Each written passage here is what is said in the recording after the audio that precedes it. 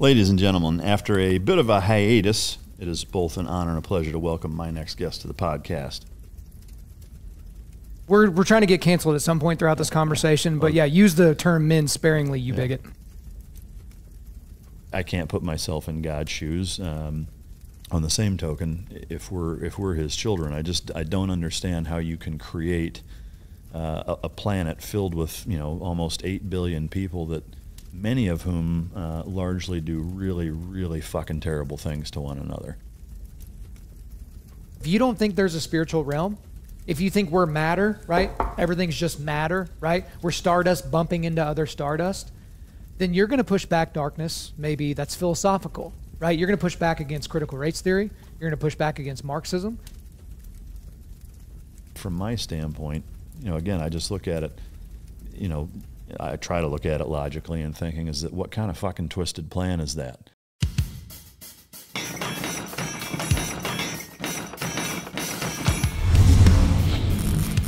Welcome to Mic Drop, the podcast where relevancy is irrelevant and we don't give a shit about your feelings.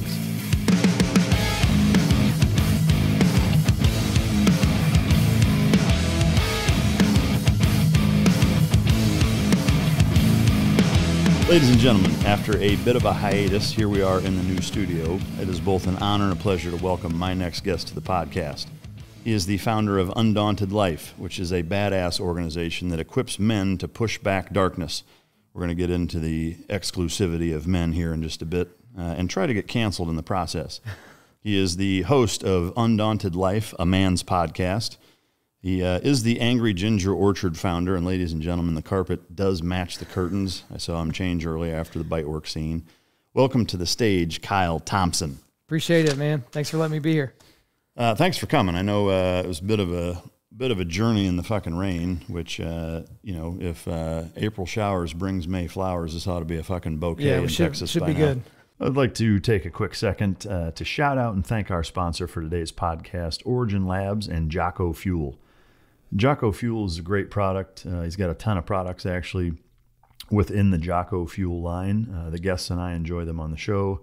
And outside, I take a lot of the supplements. I've got some of the Origin Lab jeans, boots, gis, and it's just all around American industry. They do a fantastic job really re-revolutionizing American industry from start to finish. It's all American made, all American sourced. Everything start to finish is made right there in-house. And they really do a phenomenal job creating the products and fulfilling the whole ball of wax. They've been a huge supporter of the Mic Drop podcast for a while now, and I really can't thank Jocko Fuel and Origin Labs enough for the job that they do for us, and so thank you to you guys. I'd also like to talk about my brand of dog food that just came out. There's food, treats, a line of supplements. The supplements are hip and joint, digestive, skin and coat.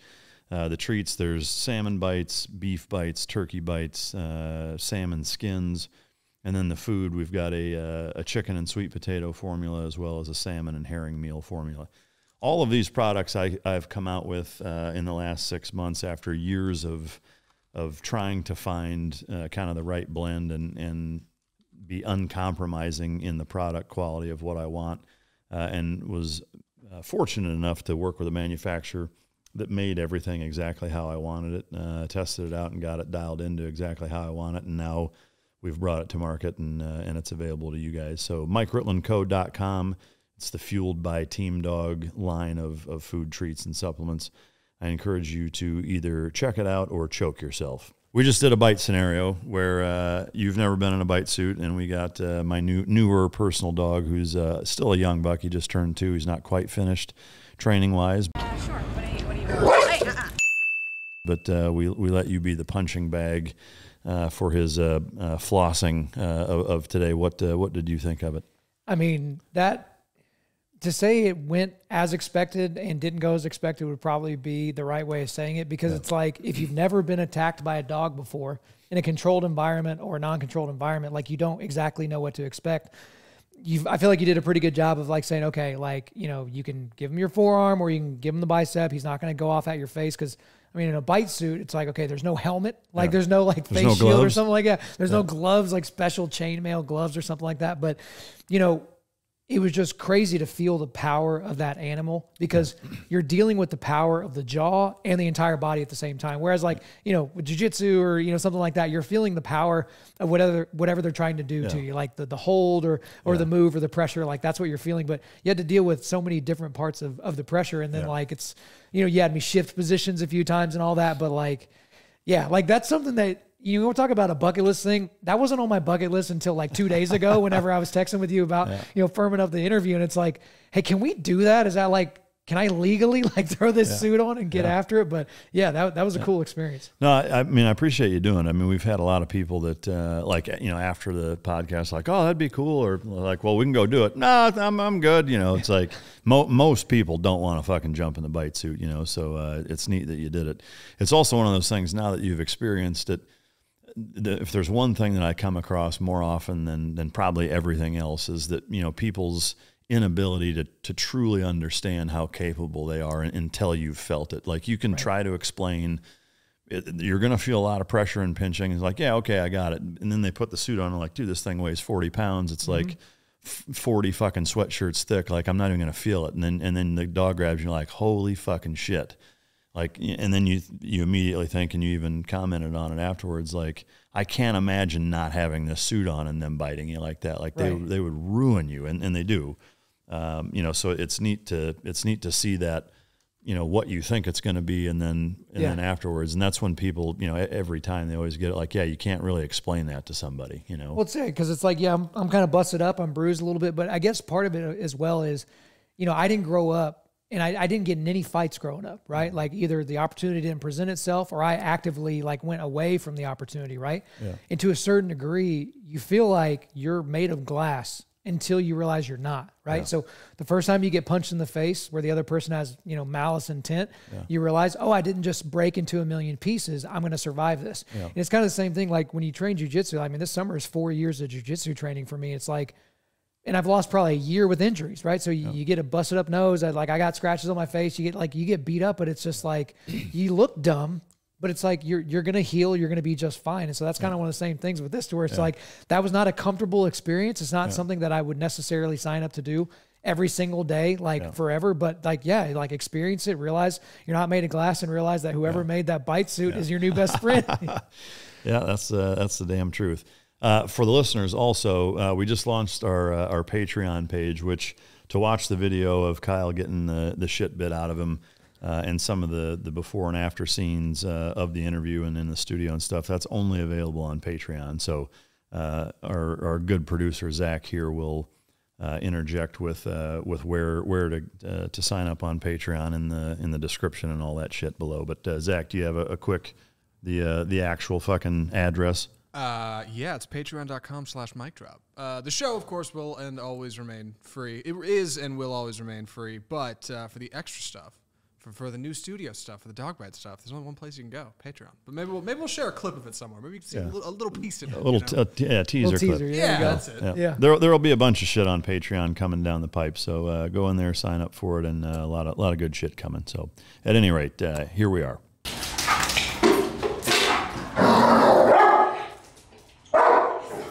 How was the trip down? It wasn't bad. Got some family in southern Oklahoma, so it's always good to come down to Texas. So I'm not one of those Oklahomans that are like really, really bothered anytime someone mentions Texas. Yeah. Texas is like a bigger, sexier Oklahoma, so I get it. Yeah. I don't mind coming down.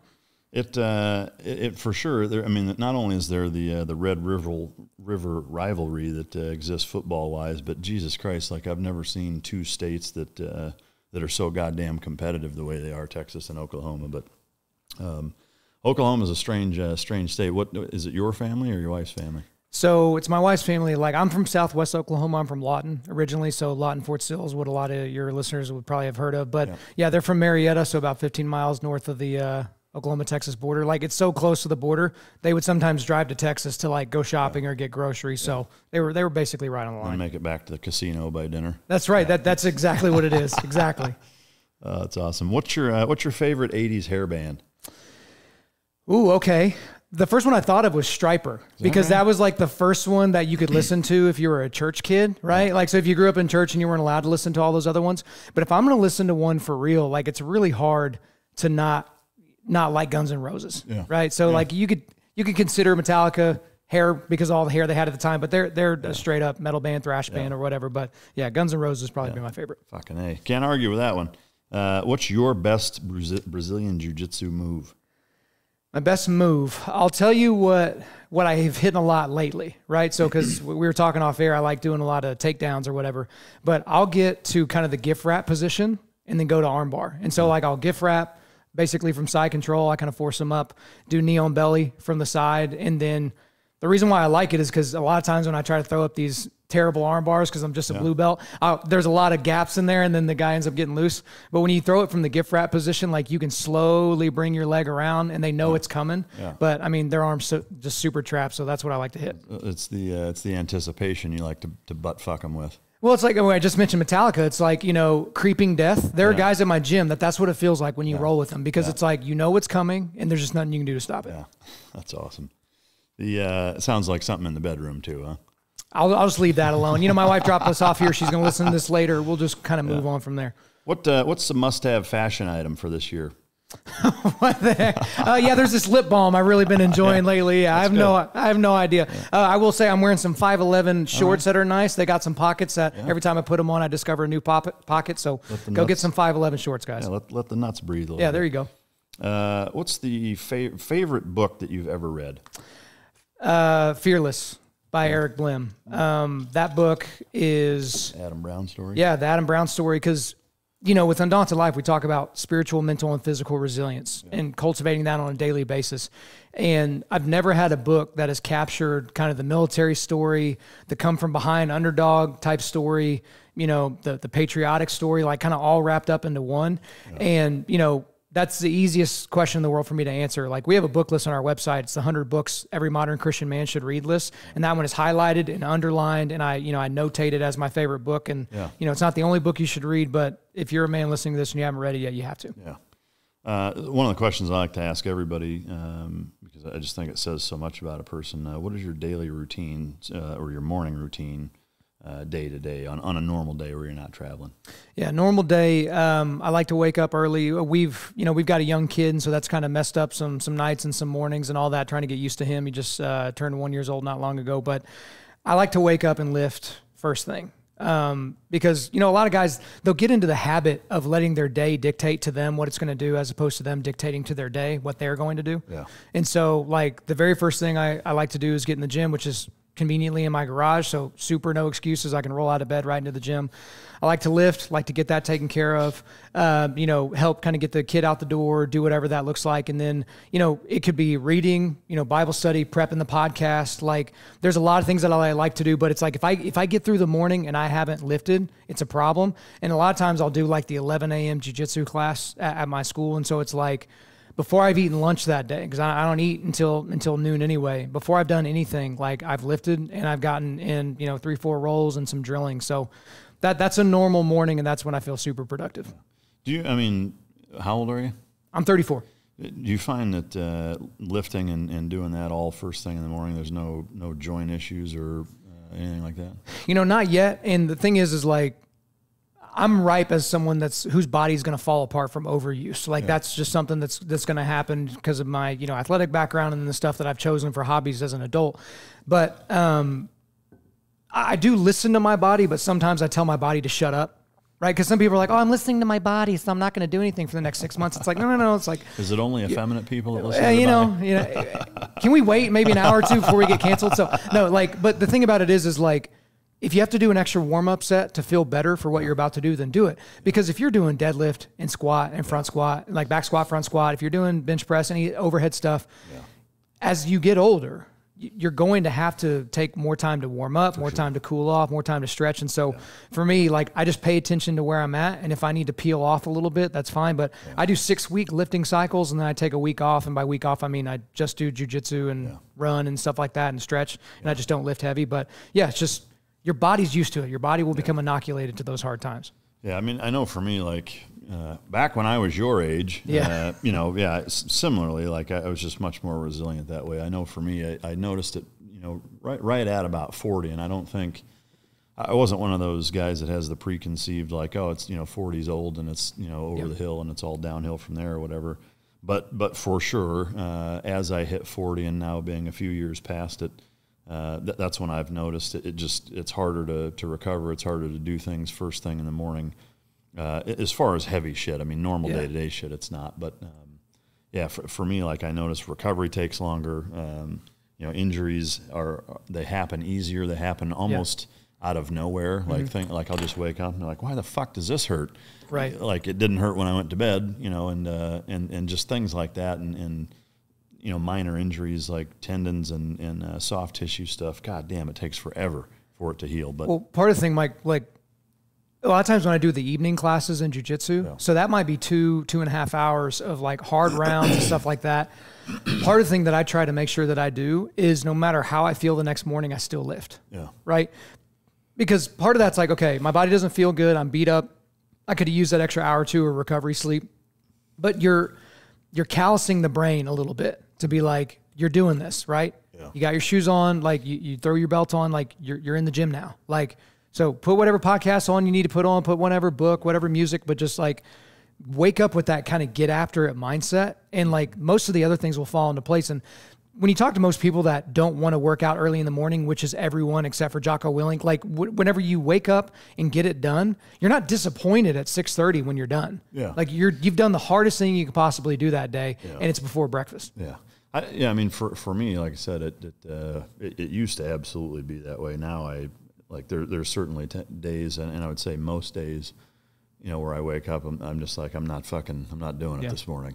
I don't do it most mornings. Like I'll usually wait until about 11:30 before I actually lift. Similarly, like I'm fortunate enough to have a garage gym, and schedule wise, I essentially work from home, so I can really do it whenever I want, and I've bumped it back to where it's late morning before I'll actually do it, because it just, I find it, for me at least, it's just counterproductive. Like I don't get the quality of workout in at fucking 5 that I do at 11 or even later. I mean, sometimes I'll work out in the afternoon, which this time of year fucking sucks. Like it's a way worse workout in terms of conditions at 3 in the afternoon when it's 110 fucking degrees in the garage, but it's still, for me, it just it's more conducive body wise, at least for me. But in terms of your upbringing, I'm curious. You mentioned born and raised in Oklahoma. Can you tell me a little bit about what the kind of the overall just feeling of what it was like growing up at that time in that area, and what that looks like? Yeah. So the unique thing about my upbringing is growing up in Lawton. That's not a town that most people know about unless they know about Fort Sill, because at the time, and it may still be, it was the largest artillery base in the United States Army in the U.S. So one thing that I didn't really realize about my upbringing was how diverse of an upbringing I had. So the things that were just normal to me were just normal until I got to college, and I ran into people that were like, no, they grew up in a town where there were no people that didn't look like them, right? And my mom sent me a picture of my 6th grade class picture because I ruined the class picture. I made this stupid face. I had this dumb haircut. I was fat, and I made this dumb face. And one kid flipped off the camera, and they could mark his finger out. Yeah. They couldn't mark my face out, right? And so it's like, oh, I forgot I had done that. But then I started looking at my class, and over 50% of the class was not white. Yeah. And, this is in Oklahoma where everyone thinks we're white people on covered wagons and, we're screwing with screwing with the Indians and teepees and all that. But it was an incredibly diverse upbringing because of the types of friends that I had. And I tell people all the time, it's like, I had been offered by gangbangers, Kyle, if you ever need us to fight for you, you're our people. You just let us know. Legit Hoovers and Crips, and they were not kidding when they said that. But then I had just as many rednecks. Hey, Kyle, if you ever get stuck in a ditch or you need us to build a fence, it's all those types of things was kind of wrapped up in my childhood. And so, at the time it was the 3rd or 4th largest city in Oklahoma. So it felt like a city, but it still kind of felt like a town, right? You had your section of town, you had your people that you rolled with, and there was the drag, and then there was the restaurants that you could only go to in Lawton and that kind of thing. Yeah. And so looking back, a lot of people try to get out of Lawton, right? Oh, it's ghetto, and oh, it's this, and oh, it's that. And I understand that, but it's that's where I was forged, right? Yeah. The first 18 years of my life, that's where I spent it. What's the ballpark population there? When I was living there as a teenager, I want to say it was maybe 70,000. I might be off on that, but again, it was Oklahoma City, Tulsa, and then there was one suburb, and then Lawton, or Lawton was 3rd or 4th, and that's basically what it was like. Yeah.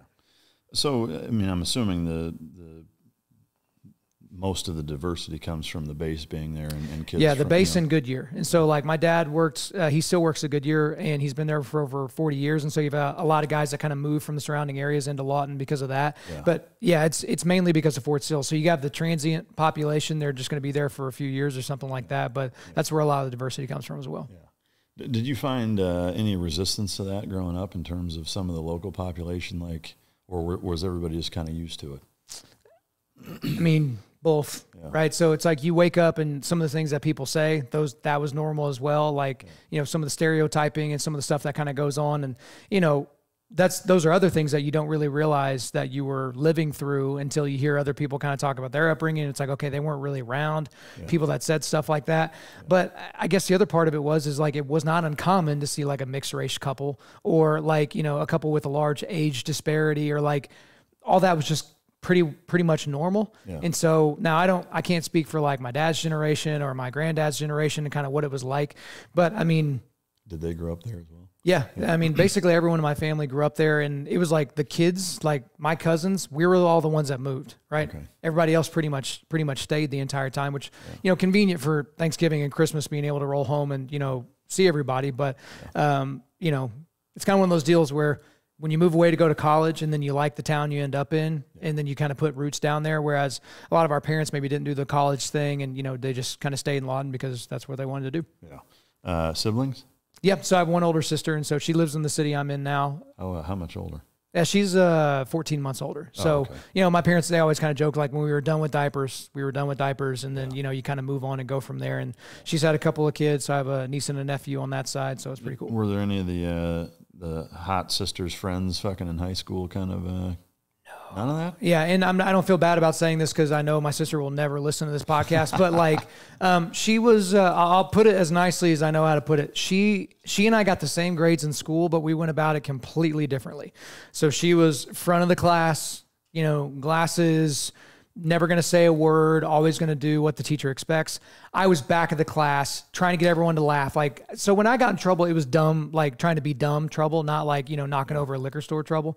And so like a lot of her friends were more so like they were in the band and, they read Babysitter's Club and stuff like that. So did not have the experience of having to deal with that growing up at all. None of that, huh? No. I mean, it's probably a good thing. Probably a good thing to kind of keep everything on the straight and narrow. But yeah, there was definitely. I think it sucks because I think the coolest thing about having an older sister would be your hot friends. But did you have an older sister? No, I didn't. Okay, so I had two older brothers. I had a younger sister. She's 3 years younger than I am. So yeah, there was no benefit to that. Sports. I see the Cauliflower Ear. I'm assuming you were a wrestler, especially being from Oklahoma. I'm from Iowa, which wrestling is fucking god there. So. Was that the gist of the upbringing? Yeah. So funny thing about that, I wrestled just in 9th and 10th grade. I was baseball all the way through. Really? So a little bit of football here, but I played pickup basketball, but like in terms of sports that I just played and that was my sport, it was baseball. And so wrestling was more to like kind of stay in shape. Yeah. But the thing that was interesting is I never enjoyed baseball practice. Yeah. Right? Because, baseball is a tremendously difficult sport. It's a skill sport. Like, it's not everyone's cup of tea. It's my cup of tea. I love it. Like, I'm the guy that goes crazy on opening day and trying to invite everybody over to the house to come watch baseball or whatever. But I remember at the end of baseball practice, the kids and my teammates and I, we would all complain if we had to run foul poles, right? From foul pole to foul pole, back and forth like 5 times, right? Oh, that's terrible. What are they're trying to kill us. But then wrestling practice, like, they're trying to kill you, right? Like literally. And like you would have sweat just falling off your face. And like that, I always enjoyed wrestling practice because you knew you had accomplished something. But the cauliflower, that came from jiu-jitsu. Oh, sure. Like none of it came from wrestling at all. But like my first month in a gi and my white belt and all my terrible skill sets, ears blew up, and it's just kind of like that. That's how it goes. So, shit. And then I got guys that are like black belts whose ears look perfect. Yeah, that's wild. Yeah. I mean, so many kids in Iowa, at least from when I was growing up, had it. From wrestling. It's just such a big deal there. But I know Oklahoma historically has a pretty rough or a tough program. Oklahoma State, anyway. Wrestling is really good. But during that upbringing, was there a huge or heavy emphasis, influence on religion? Is that something that you grew up with that plays a big role now, or was there any contrast there? there was no upbringing with religion at all. There was no church going for the most part. And so kind of the thing is like when you grow up and you're born in Oklahoma, right? Like you're a Christian by dint of birth, right? It's like, oh, you were born here. You're in the belt buckle of the Bible Belt. So you're a Christian, right? Like you believe in God. And so there was a belief in God, but there was no like gospel understanding. There was no, covering ourselves in the scriptures or anything. Like the Bible was something that sat in the foyer. And, once a year we'd, blow the dust off and like throw it open and pretend like we gave a crap. Right. And like when I was in 6th grade, my mom started taking us without my dad to like this local Church of Christ, because that's kind of how she grew up. And we hated it. Like we would always hope that mom would sleep in, and like that didn't last very long. Did your dad hate it too? That's why he didn't go, or what? Yeah. There's just never those discussions. Like there were never godly or biblically based discussions anywhere in the household. And so funny, so I didn't have the older sister thing, but I did have the friends who knew the hot girls thing, right? Yeah. And so around like 7th, 8th grade, my buddies were like, Kyle, you got to come to this youth group. It's like 2 miles away from your house. All the girls are smoke shows, all of them, right? And I'm like, wait, so y'all go like swimming and stuff too? They're like, oh yeah. And so, being, testosterone filled little kid, that's kind of where I went. And so I kind of started doing the youth group thing and started kind of, learning the Christianese, like how to sound like not a heathen around people that have been in church their whole life. But yeah, as a 10th grader, there was a guest pastor that came in and did the Sunday night sermon, right? It was hellfire and brimstone. We got volcanoes. We got earthquakes. You better get saved or you're going to hell, like the full 9, right? And I was like, crap, I don't want to go to hell. That sounds terrible. Volcanoes all the time. That sounds awful. And so at that point, like in Christian parlance, I was saved. Like I was, I entered into a discipleship relationship with Jesus Christ. And from then on, it was like just kind of figuring it out on my own, which really is kind of what led to Undaunted.Life a lot, because it's around the time I'm trying to figure out what it means to be a man, right? 14, 15 years old. I'm also trying to figure out what it means to be a Christian. And what does that look like? And the dichotomy started right then, Mike, where it was like, the men I saw in church that were the godly men, like the good dudes, the pastors and the elders and stuff like that, these were not men that I would have considered to be manly by any stretch of the imagination. They were pretty doughy, right? They're pretty soft. And so as I'm learning to become a man, it's like, okay, I need to learn how to be a man from these people that exist outside the church. And then I'll learn how to be godly from these people inside the church. And so that basically stuck with me and kind of gnawed at me for years and years and years to come. But in terms of your question, I have no idea where that desire and that thirst for, the things of the spiritual realm or the godly realm, I have no idea where that came from, because it certainly didn't come from anything overt in my upbringing. That's interesting, because, that's usually the case. I know, like, for me, growing up, I wouldn't say that, there was this huge overtone of religion. On the same token, we were Lutheran, which there's a confirmation process that's, 3 years of going to, weekly night Bible study and going through this whole thing. It's almost like a certification process, and I did that and was a pretty staunch Christian for a number of years, up until, after I'd been in the SEAL teams for a few years and had been around the world and, seen a lot of other things. That's when my perspective kind of shifted a little bit, but I definitely want to get into that. But I'm curious, are there any other individuals in your immediate family now that picked that same kind of thirst and interest in Christianity the way that you did, or are they still kind of the way they were growing up? Yeah. So my Uncle Kevin and my Uncle Dan, like my great grandparents had kids for a long time, so they're not technically my uncles, or like second uncles is kind of how that works out, but I still call them my uncles, and they have background, some of them even in vocational ministry, but it was kind of one of those deals where every time Christmas or Thanksgiving dinner would roll around, they were the ones that were asked to pray, right? If someone were to pass away, they were the ones that were asked to speak at the funerals and those types of things. And it was kind of interesting for me. There was a point maybe a few years ago where I was starting to be asked to pray. And no matter what happens, because like my grandmother just passed away not that long ago, and I was asked to speak at her funeral, but in my head, I'm not a 30-plus-year-old man, moving in to try to be a patriarch of my own family, right? I'm still the kid that got kicked out of the kitchen for like sticking his finger in the mashed potatoes. And like, that's kind of where I still am mentally. But those are a couple of guys that I wasn't around often enough to really pick much up. I will say about my Uncle Kevin, he was very much so the servant leader, right? Very much so kind of the Lamb of God type style. That man has sacrificed his entire life so that his wife and children could be comfortable, so that he could provide for people. He's a doctor, provide, via his business and via his profession. And watching him for years and years be the last one to grab a plate, right? Some people have gone back for seconds. He still hasn't gotten his plate. He's making sure everyone's comfortable. He's making sure everybody has what they want to have. He's making sure they're full, taking care of some of the older folks that, maybe need some help eating or need help sitting down or standing up, whatever. He did that over and over and over, because I was always the one, got to be in the front line. I got to get the best piece of chicken. I got to get the best cut of turkey. Such a dick. Yeah, it's like that was me, right? My whole time growing up. But then at some point it's like, oh, okay, I'm going to try it this way. And so you kind of mold into that position to where you're like, no, I'm going to take more of a, not subservient role, but I'm going to be a servant here. I'm going to serve these people. And if I don't get fed, then, that's just not what's going to happen. But I guess from what I'm curious of is, your sister, your parents, are they still kind of the way they were growing up, or have they adopted more of a Christian lifestyle the way that you have? Yeah. If I remember correct, you're saying that you blew the dust off the Bible, it wasn't something you did a lot. Are they still that way, or are they more into it the way you are now? I'd say it's still that way. I mean, for my sister, we don't spend a whole lot of time interacting, but the sense I get is that her and her family, they do go to church, and that is part of her life, but she's not very bold about that. For my mom and my dad, I would say there's been no change whatsoever.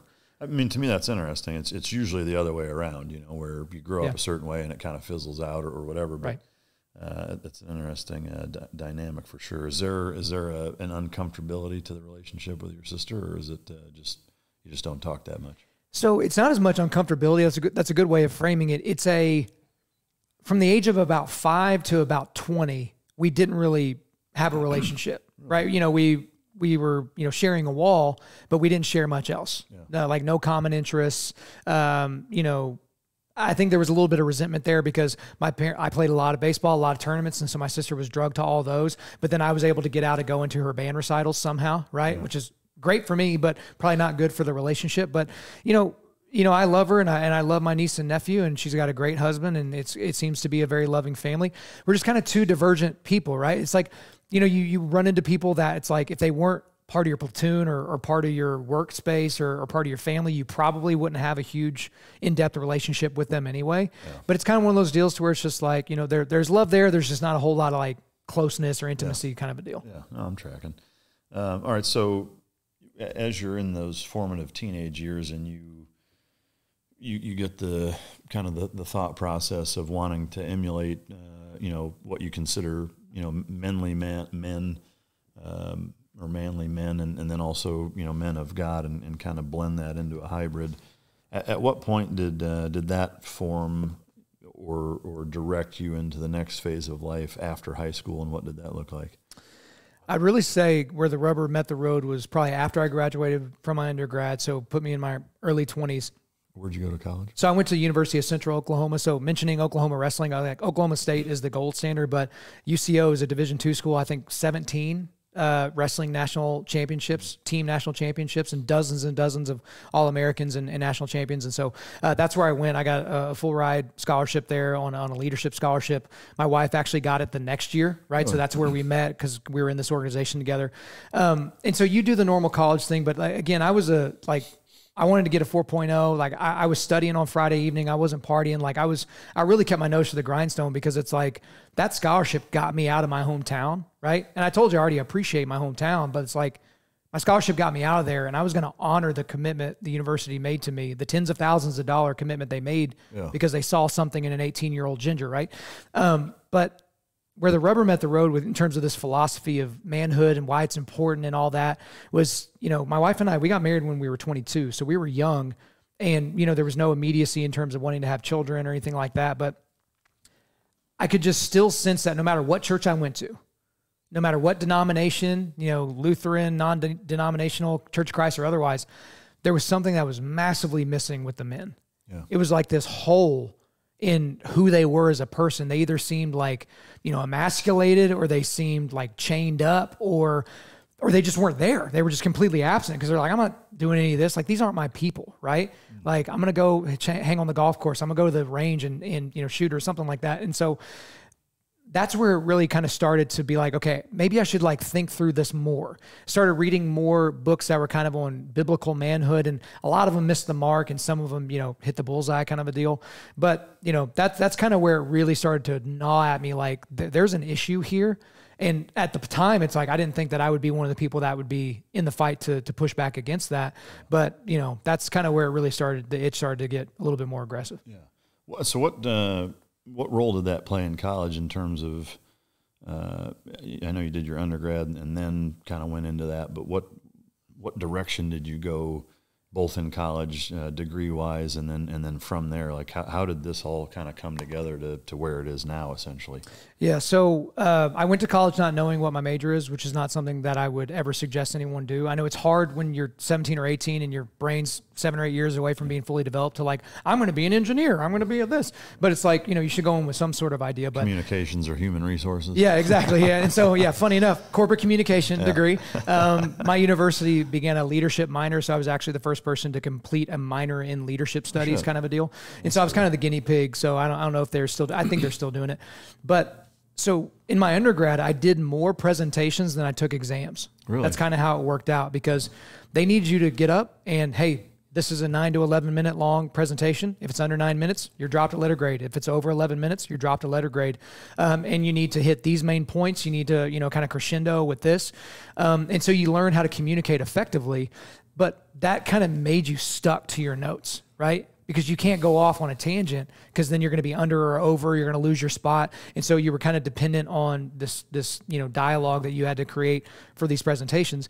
And then I was working at the university after I graduated. And then one of my mentors is like, Kyle, you're an idiot if you don't get your master's, because it's going to be paid for because you're an employee. And so I got my MBA, and the MBA was also very presentation heavy, which I enjoyed. But as going through my MBA, a lot of my presentation style, because now I'm in the business school, right? They don't care as much about hit these 17 main points and make it sound cool. They want it to be, you know, substantive, right? And so a lot of my presentation skills got a little bit more extemporaneous. Like, hey, we're going to kind of figure this out on the fly while knowing in general where we're going to go. And so that's kind of how that formulated, which now works out well whenever I'm podcasting or speaking, kind of having that extemporaneous mindset. And also, one thing that I think was good is it didn't pigeonhole me into one thing. So if you go and get your degree in early childhood education and you don't become a teacher, you're a moron, right? If you get a criminal justice degree and then you don't end up going into criminal law or into the police force or something like that, you're dumb, right? Like, that's kind of the mindset. Well, with a communication degree, I was, so you can talk, you know, it's kind of one of those things. And same thing with an MBA. Yeah, it's like, congrats, you got the same degree as a bunch of idiots. I have no idea. Can you think? Can you lead? Can you problem solve? Like, that's what I need. But, you know, to be frank, all the way through my 20s, I had as many jobs as I had years out of college, right?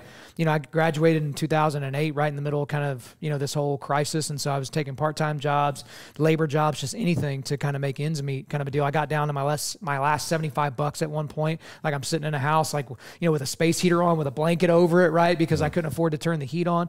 And so you run through and you experience all those things. But, you know, I kind of feel like right now I'm hitting my stride with what I was honestly put on this planet by God to do.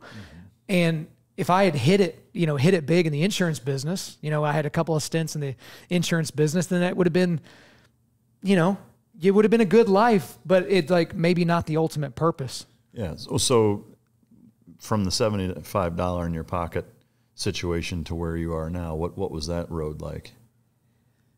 I mean, it's a tough road, because the one thing that I think this modern generation, and I include myself because I'm an older millennial, but, you know, millennials, young millennials, Gen Z, is they know there's a safety net there, right? When I left home when I was 18 years old, I knew that was it. And no one had to tell me, right? Mom didn't sit me down. Dad didn't sit me down and say, now, son, you go and you get your degree and you can go and get yourself a job. You're not coming back here to whatever.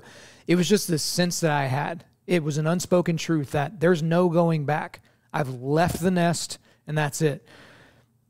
And I wanted to call my dad when I was down to my last $75, feeling pathetic, right? You know, freezing cold. What did your parents do for a living?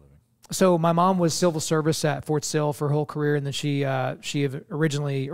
eventually retired from the Army hospital. And then my dad's been at Goodyear since he was a teenager. Okay. And so he's worked in the factory until this day. And so, and I knew I could, with one phone call, solve that problem, right? Being down to my last $75, I could, hey, Dad, can I get some money? Or, hey, Grandpa, can I do this or do that?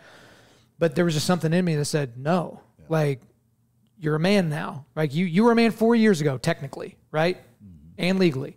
So figure it out. And, take that odd job. Take that thing that you feel like is beneath you. Because, when you graduate top of your class or something like that, you expect something, right? Like, bow down to me. Give me my 6-figure job in my corner office. Like, but no one cared in 2008. At the risk of being a dick and interrupting you. You're good. Who am I kidding? I'm a dick and I'm going to interrupt you. Why do you suppose that mentality is so fucking lost on kids today? The what you're talking about, not being forced into that position, because that is what it is. I would say that similarly, like my parents, I mean, we were by no means of a lot of means. We weren't piss fucking broke, but, we didn't have a lot, but we weren't missing meals and being like, well, is it ramen and hot dogs, or do we have the lights on? I mean, it wasn't to that point, but we certainly weren't rich. Anyway, my point is that my parents still sacrificed quite a bit, and they offered, to pay for me to go to college. Mm-hmm. And I said no. I was like, I'm going to join the Navy, which I did at 17, right out of high school. I waited till I turned 18 to go in. But for me, I had that same feeling. Nobody had to tell me to be that way. There was just something inherent that made me think, like, no, this is my fucking responsibility, not theirs, not anybody else's. Like, if somebody's going to pay for me to go to college, it's going to be the military, because I served, and that was the deal that we made. And, I hope that doesn't come across as me trying to blow my own horn. I just, there wasn't something that made me do that. It just happened. And I wonder why that's such a fucking rarity these days. It seems like more and more kids just are more and more, there's more and more sense of entitlement, to the point where it's not even just thinking that they deserve it. It's like believing that they do. Right. It's like this inherent fucking feeling that they are absolutely entitled to the world. And if not, then it's like the world's crumbling, and why do you suppose that is? So there are a lot of ways to answer that. And, they have varying levels of being right. So that innate voice inside of you telling you, no, do something else. You could call that God. You can call that the Holy Spirit. You can call that the muse, right? Stephen Pressfield may call that the muse, like whispering in your ear to do this as opposed to that. So that's kind of the ethereal answer to that question, right? Which may all be right. Then you have kind of the practical answer, which is you have a generation of parents that were kind of latchkey parents, but also maybe didn't have a lot of means, maybe didn't go to school, and they wanted better for their kids.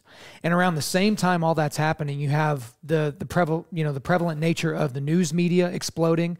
Dateline, NBC every Friday evening telling you about this kid that was, kidnapped, raped, and murdered, and if only the parents had been more vigilant, type of a thing. And then it's no, you can't ride your bike out to 7-Eleven. You'll never come back, right? It's kind of that mindset, right? So I'm sure there was a little bit of that. But then I think something in this just kind of came to me, like a lot of parents want to be buddies with their kids. Mm-hmm. And like, my dad is my buddy, but he was my dad. Even when I outgrew him and, might've been able to outfight him, probably not, I was still terrified because he's my dad. Yeah. But if you look at your mom or your dad and call them by their first name, I remember when I was in my early 20s, there was a kid, there was this group of guys, we would kind of do Bible study together, and our parents all knew each other. And he called his mom by her first name in the presence of all of us. And I was the smallest guy out of this crew, right? We had these brothers that were enormous. And we snatched that boy up. We put him up against a fridge and we said, never again. Yeah. Like, we were appalled. Yeah. And even the mom was like appalled at us, like, no, this is normal. It's like, no, this is disrespectful. Yeah, like, she's awesome. Mom, ma'am, and nothing else, right? But I don't think enough kids got snatched up. I don't think enough kids had to build that resilience, that ability to overcome, because parents were in front of them, throwing all the problems and potential pitfalls, like, clearing the path for them, picking them up before they started crying so that they wouldn't cry. And all that kind of manifests itself where you're in this K through 12 system that doesn't want you to think and wants you to think like they do, right? And then you go to college and it's more of the same, only worse. And so there's probably a lot of reasons for that. Yeah, I think also one thing that, just like with a lot of things, the road to hell is paved with good intentions. Yeah, is that it's an overcorrection, and by that I mean that the politically correctness that kind of seemed like it transformed this country in the 90s or so I think stems largely from child abuse. Is that, that there's, people that are abusive to their kids. And so, the state jumps in and wants to, mitigate that from happening and keep kids from being abused and physically fucking tortured and whatever else. The problem is that it's an overcorrection. Yep.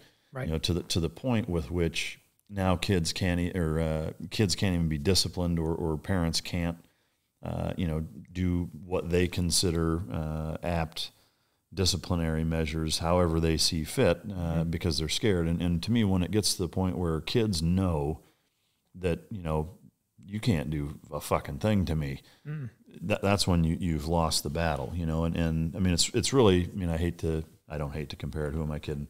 Kids and dogs are very similar. Is that, dogs are very much the same way. I mean, you just tussled with Flip, right? Is that a dog like that physically and mentally is capable of doing what they can do. That's a dog that just like with kids, as they get older, once they realize, kind of what their potential is, if there's not some idea that there can be a consequence for certain things, then that motherfucker is going to be buck wild and going to turn into an absolute fucking nightmare. Right. And Mike, you've probably seen the meme too, right? Where it used to be like the parents and the teacher on the same side of the desk getting after the kid. Yeah. And then it switched to the kid and the parents on the same side getting after the teacher. Yeah. And so at a certain point, the teacher's not going to push back against that anymore. They're going to be like, okay, fine. Let your kid run wild, let their kid do whatever. And they're never butting up against somebody that's kind of going to deal with them. And there's no, it takes a village mindset anymore. Yeah. Right. Can you imagine, like in a modern day context, a kid's riding their bike on the other side of the neighborhood doing something they're not supposed to be doing, and a neighbor snatching that kid up and giving them a spanking or a whooping? I would. Like, but like that, that to a degree should be the expectation, but like you're going to go straight to jail now if you do that. Yeah, no, I know it. It's fucking criminal. And it's, I think you see it in the, the late teen, early 20s age kids now that are burning cities down and yanking statues off and doing that type of shit. I mean, they're all kids that have been able to do whatever the fuck they want to do their entire life. And now as they're adults, that transforms into what you see, I think. But, it's fucking sad. I mean, I know that I'm assuming that, that there's an element of that's kind of woven into what you do.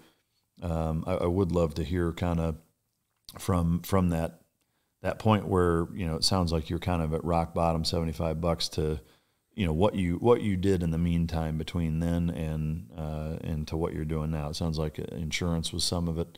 What all did you do between that while you were kind of building this up? Man, I did insurance, a couple of times. I did lawn mowing, the worst job possible, which is where they would give you these coupon books, which are actually pretty nice coupon books. And they would give you a map with like coordinates, in a quadrant of the city, and you'd put on a full suit regardless of, time of year.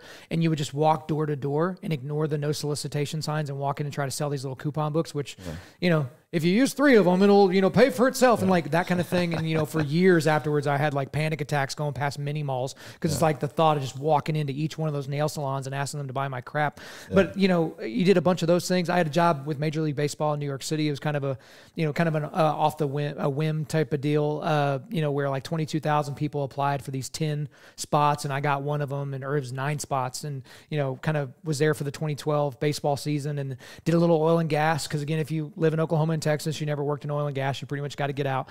And you do a bunch of these different things, and you kind of learn a little bit about yourself in all those places, but you also learn what's not acceptable to you. Right. And so it's like, I have suits and they look great. They fit me well. And I know how to tie a double Windsor. I don't want to wear a suit every day. So you learn that about yourself, right? Hey, I'm a little different. I talk a little different when I'm in a suit, and it's kind of douchey, and I don't know if I like it. Yeah. Man, I feel like I'm being stuck in a cubicle farm, right? There's this clump of cubicles, and then, I work in the third clump of cubicles to the right. That works for some people. It's not for others. It's kind of like I explained to somebody, if you're an introvert and pretend you're extroverted, you'll be miserable. And same is true in the opposite. Yeah. And so along that path, you just kind of figure some things out. I did some consulting. I still do some consulting and things like that. But really, to be honest, it was this year where my wife and I kind of had a burn the ships moment at the same time, right? So there was a company that I was doing some consulting with, and that constituted about 95% of the money I made in 2020 was with this company. So it was a really, really good gig. And then, you know, the gig wasn't there anymore. And I immediately had this thought, I wonder if this is the time to push Undaunted.Life, to really push the podcast, push the content, to see where it goes. Lo and behold, my wife had the same exact thought, and we didn't know it yet. It wasn't until we came together that night to kind of talk about next steps and what our plans were that we both kind of had this idea. And it was one of those things, Mike, to where it's like, you're doing things that are in your wheelhouse and in your gifting, right? A lot of people aren't. They're doing things that, you know, where their skill set's over here and their gifting's over here, and what they like to do, it's somewhere spread out in the middle. But you want to be right where your skill set meets with, you know, your abilities and what you're passionate about. And so I just didn't want to look back when I was 80 years old remember that time when I was in my early 30s and I didn't hit on that hot chick. Yeah. And a little bit different. I got the hot chick way before that, but it's like, I didn't want that to be the defining moment of my life because I didn't do something. I would rather the defining moment of my life, positive or negative, to be something that I did do. Yeah. Because if this doesn't work out, and I've told my listeners and I've told my audience, if this isn't right, if my philosophy is off, if you're not getting value from what I'm doing, then act as the free market and don't listen to me anymore. Yeah. Don't donate anymore. Yeah. That will be my communication, that I've done all I could in this area. I pushed it in every way that I could push. It just didn't quite work out, and I can live with that. Yeah. During all of that time, I know you mentioned, within the last year, there was kind of a burn the ships moment, but during the different phases of your life, was there like a light switch moment where it was kind of almost epiphany, like where you were like, you know what, this is what I need to be doing, or was it kind of a culmination to, in the last year, what you're talking about? So around kind of my mid-20s, and this was a story I didn't share with anybody for years because I was just like, I didn't know what to do with it. So I was doing what I normally do. I'm running sprints and, you know, trying to torture myself in the middle of the summer heat in Oklahoma. And I get to the end of one of these sprints and, you know, I'm recovering and I'm walking back to the starting line. And I'm not one of those people, like I'm sure you have people in your life that have said like, oh, I can hear God. God and I conversate, you know, throughout the day. It's just kind of like this direct line of communication thing. And some people do have that, and I legitimately believe that. But I didn't have that communicative, you know, embrace and all those types of things. But I felt like everything quieted down, like not a bird was chirping, like no cars driving by. And I felt like God told me, you're going to be the next generation's John Eldredge. So for anyone who doesn't know who John Eldredge is, he's a very prolific author, but he wrote the seminal men's ministry book called Wild at Heart. Okay. This book was published like in 2000, 2001, right? So it's been around for a while, sold a bunch of copies, and it kind of launched his career as kind of a guy that speaks to men. And I really, really liked the book, but he was the guy in that space, right? But John Eldredge and I have very, very different styles, right? I'm a little bit more bombastic. I'm a little bit more physical, a little bit more forward. He's a little bit more backwards, a little bit more subdued. He comes from like a counseling background, so that's kind of his skill set and where he's best, right? He would be best in like a dyadic situation, but like maybe not as impactful in a room full of 5,000 guys, but the anti-Tony Robbins. Yeah. So well, to that degree, because Tony Robbins is this physical specimen. He's huge and he's got all these things like, and he's got that booming voice and he's more subdued. And I just remember thinking like, dude, that is so cocky. I can't tell anyone that. You're going to be the next generation's best-selling author who everyone points to in the Christian space as that's the men's ministry guy. Yeah. And so I just basically, you know, folded that up, put it in my pocket, and then just left it there. But even as I was helping some other ministries do some things and helping them with some content, with some logistics and stuff throughout my 20s, that was always nagging at me. Like, maybe there's something unique about my perspective. Maybe there's something unique about my voice, not my literal voice, but like how I would say something that would speak to a guy. And all that came to a head. I forget what the year would be, 2016, 2017. So YouVersion is one of the most downloaded apps ever. I think it's been downloaded 600-700 million times. Like it's a Bible app. It's fantastic. It was actually founded in my backyard, a couple miles from my house. Life Church, they helped found this thing, and it's gone around the world, hundreds of languages. It's great. But I would go through the devotionals, right? So they have devotionals for women and devotionals for people who are depressed and devotionals for people who this and that and blah, blah, blah. And so I would go to the men's devotional section and I would read some of them, and they felt like women's devotionals for men, right? So it was like a woman or an effeminate man wrote it, but they would put like camo on the artwork or like metal or wood and we're manly. Like Fox devotions for the hens. Yeah, so it's exactly that type of a setup. So it's like it's a sheep trying to pretend to be a sheepdog, kind of a situation. And I remember talking to someone that was on staff at that church, and I'm like, man, these devotionals like really suck. Yeah. Like they super suck. And he was like, all right, big guy, how about you write one? And I was like, you can just do that? You can just write one? He's like, yeah, you can write it, submit it, and if they like it, they'll put it on the app. So I was like, okay, cool. So I had some time, and it took me several weeks, but I wrote a 21-day devotional, right, where I was kind of fleshing out some of my philosophies around these three things: physical, mental, and spiritual resilience, right? Those three things. How can a man be spiritually, mentally, physically resilient in his life? And there's a lot of reasons behind those three things and why resilience and not strength and all that. But I wrote 7 devotionals per category. So it ended up being 21 days. And I submitted to them. They accepted. I'm like, okay, this is great. It's going to go on the app. I wish I would have reread it once or twice before you jokers decided to put it out there to the world. Yeah. But then I basically, I forgot about it. I had a few friends that read it and, they thought it was okay. But then I basically forgot about it. But this was months down the road. This same staff member and I went out to lunch. Like, hey, let's catch up. Let's go grab pizza, kind of a deal. And as we're leaving lunch, he goes, hey, man, Kyle, congratulations, by the way. And I'm like, awesome. I accept. Congratulations for what exactly? He's like, you haven't seen? I'm like, seen what? He's like, your devotional is the second most read men's devotional on the app. Oh, shit. Behind the pastor of the church who wrote this man's book, and like he gets every push possible marketing wise. And I was like, whoa, okay. Because we're talking tens of thousands of people had not only downloaded the devotional, had not only started it, but finished it. Yeah. Right? I think as of today, it's 60 or 70,000 people have finished it. And men don't read. Men don't do things for 21 days in a row, right? And so that's when it really kind of came to me like, maybe there's something unique about what I'm doing and how I'm doing it. Yeah. And I'm unapologetic in how I approach things. And, that kind of led to the podcast because I don't enjoy writing that much. I would rather put 5 bullet points on a piece of paper and then flow for 45 minutes. Yeah. So which leans more towards the podcast medium than it does to writing. And so that's kind of where it was almost like the world or the universe or God was telling me, yes, you did hear correctly when you were running sprints. That was not indigestion. Like that was not the devil. That was not any that was me. You were built for this. And so that's just kind of been something that's kind of been, the driving force behind a lot of things that I've done, behind starting the podcast, behind writing more devotionals. It's like, hey, I put you here to do this, so you better do it. So what would you say not the 30-second elevator pitch, but, the gist of what you're trying to accomplish with it? Well, from the introduction, you said, my mission is equipping men to push back darkness. Specifically, we do that by providing content that helps men forge spiritual, mental, and physical resilience. Can you, for the listener and me, can you define your version of darkness?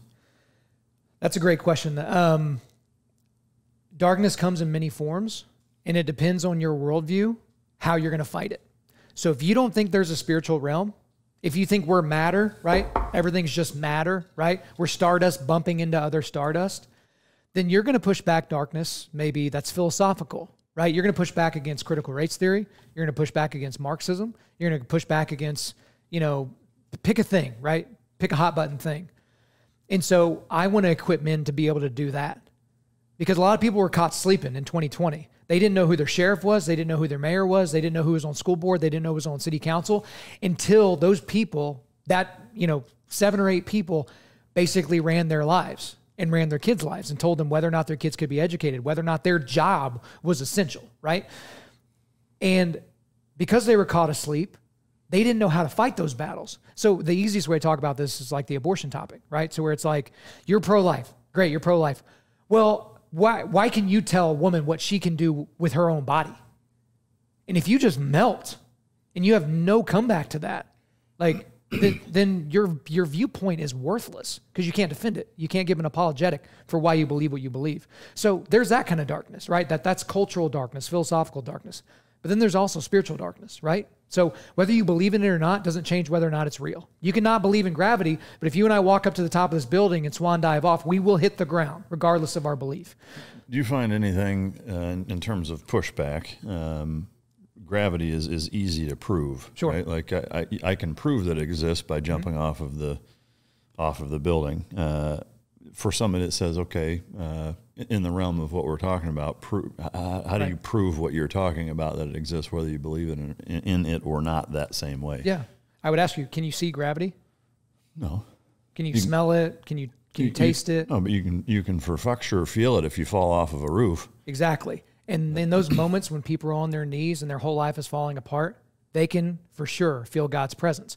And that's a kitschy answer. I'll admit it from the very beginning. It sounds like I took it straight off of TBN or K-Love or something like that. Yeah. But you don't prove God in the same way that you prove what makes up water. 2 hydrogens and 1 oxygen, right? You don't prove it in the same way. And so some people, they prove that, and you can never prove it unequivocally, right? There is a belief element, but there's a belief element in almost every single worldview and system. You subscribe to a certain way of seeing things. Even scientism, which is kind of like a new religion, to where it's like, okay, well, if science can't explain it now, it'll explain it later. It'll explain it eventually. And so with that particular lifestyle, what I would interject to that person, or maybe interact with them a little bit more on that point, is there is evidence for things that can't be proven using one means of proof. Yeah. And so, because I would also ask a scientist, like, prove to me you love your wife using science. Yeah.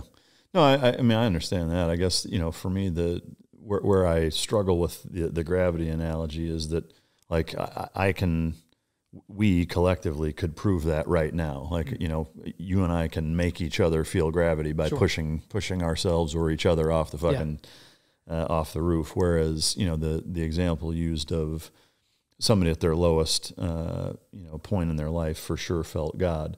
What if nobody's at that? What if, how do you make somebody feel that right now the same way that you can make them feel gravity? Yeah, I feel like and that's a fair question. Some people ask that unfairly, but I can obviously see that you're asking it fairly. Some people will immediately go to Scripture, and I understand why they do that. However, if someone doesn't believe the Bible is the inherent Word of God, and you start making biblical arguments from Leviticus and Isaiah and 2 Corinthians, it's not going to land, because they don't believe that, right? Like, that's not their paradigm. And so one of the most valuable books that I've ever read, and people have their problems with it, is a book by Tim Keller called The Reason for God. So Tim Keller, very, very short story, New York City pastor, right? So almost everyone that comes into his church at some point or another was not churched, right? They didn't grow up in, North Texas. They didn't grow up in Central Oklahoma. These are not churched people. These are a lot of people that come from more of a secular background, right?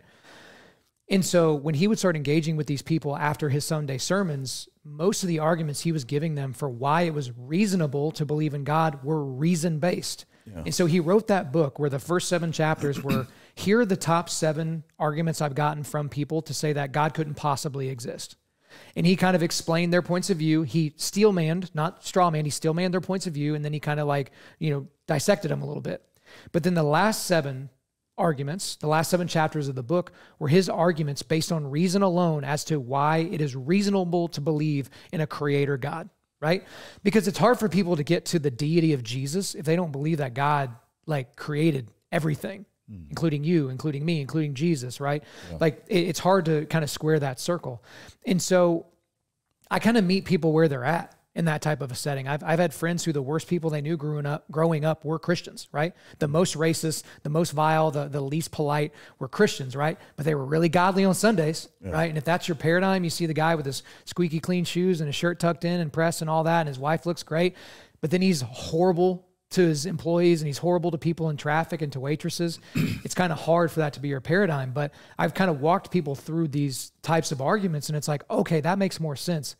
Then you can start talking about, can we trust the Scripture? Can we really look at this as not just a collection of these stories that no one really believes anymore, but, a directives for how we should live a moral life. And so that's kind of where it gets when you start really getting into the theological weeds with people. But all that's a conversation. Like, most people think it's kind of a snap deal. I'm like, oh, your mind's changed. It's like, no, that's a relationship with somebody. That's a lot of conversations before their mind change. For sure. And I mean, for me, again, like, sharing my personal journey as it relates to that is, growing up, I was very much into just the thought process of Christianity. I hate to use the word religious because I think there's too many connotations that distract people from what the message is when you use that. But I would say a staunch Christian for most of my early life.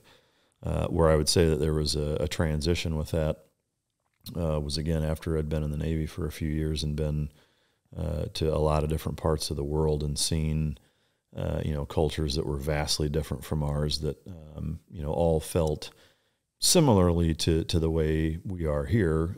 They kind of bandwagon on to whatever they grew up with. Yeah. No different than different cultural things that you believe that are not the case. We'll use some holiday religion, Santa Claus, Easter Bunny, Tooth Fairy, things like that.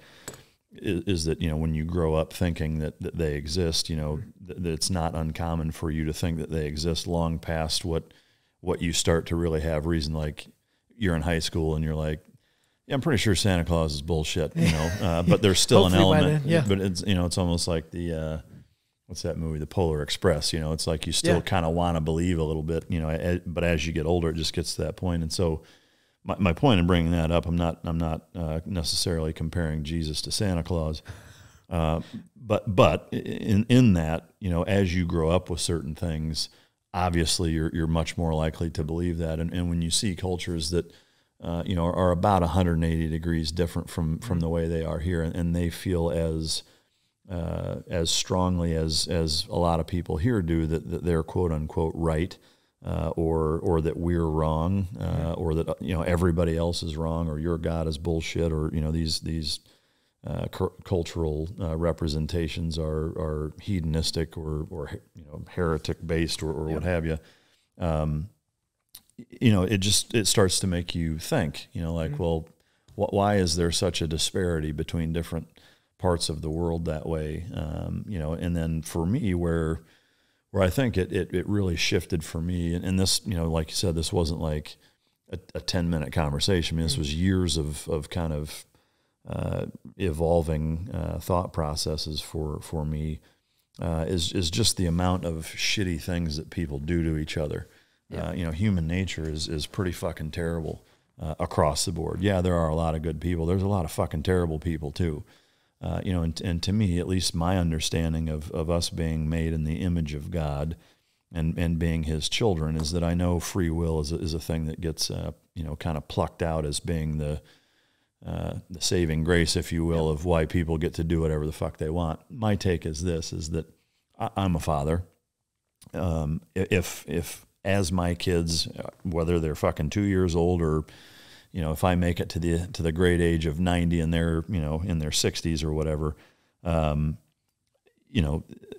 I'll use an example of them growing up as a better example is that, if at 5 and 7 years old, one of them has a 2x4 with nails sticking out of it, getting ready to hit the other one over the head with it, I'm going to step in on that one, And so to me, it's like, if I think of it, trying to step out of this is what I grew up with and this is what I was taught, and look at it purely as does this make sense? Using the word reason, the reasons for God, and I like the kind of play on words there, is that the reasoning and using reason and logic and thinking about it, to me, like at this point in my life, it doesn't make sense.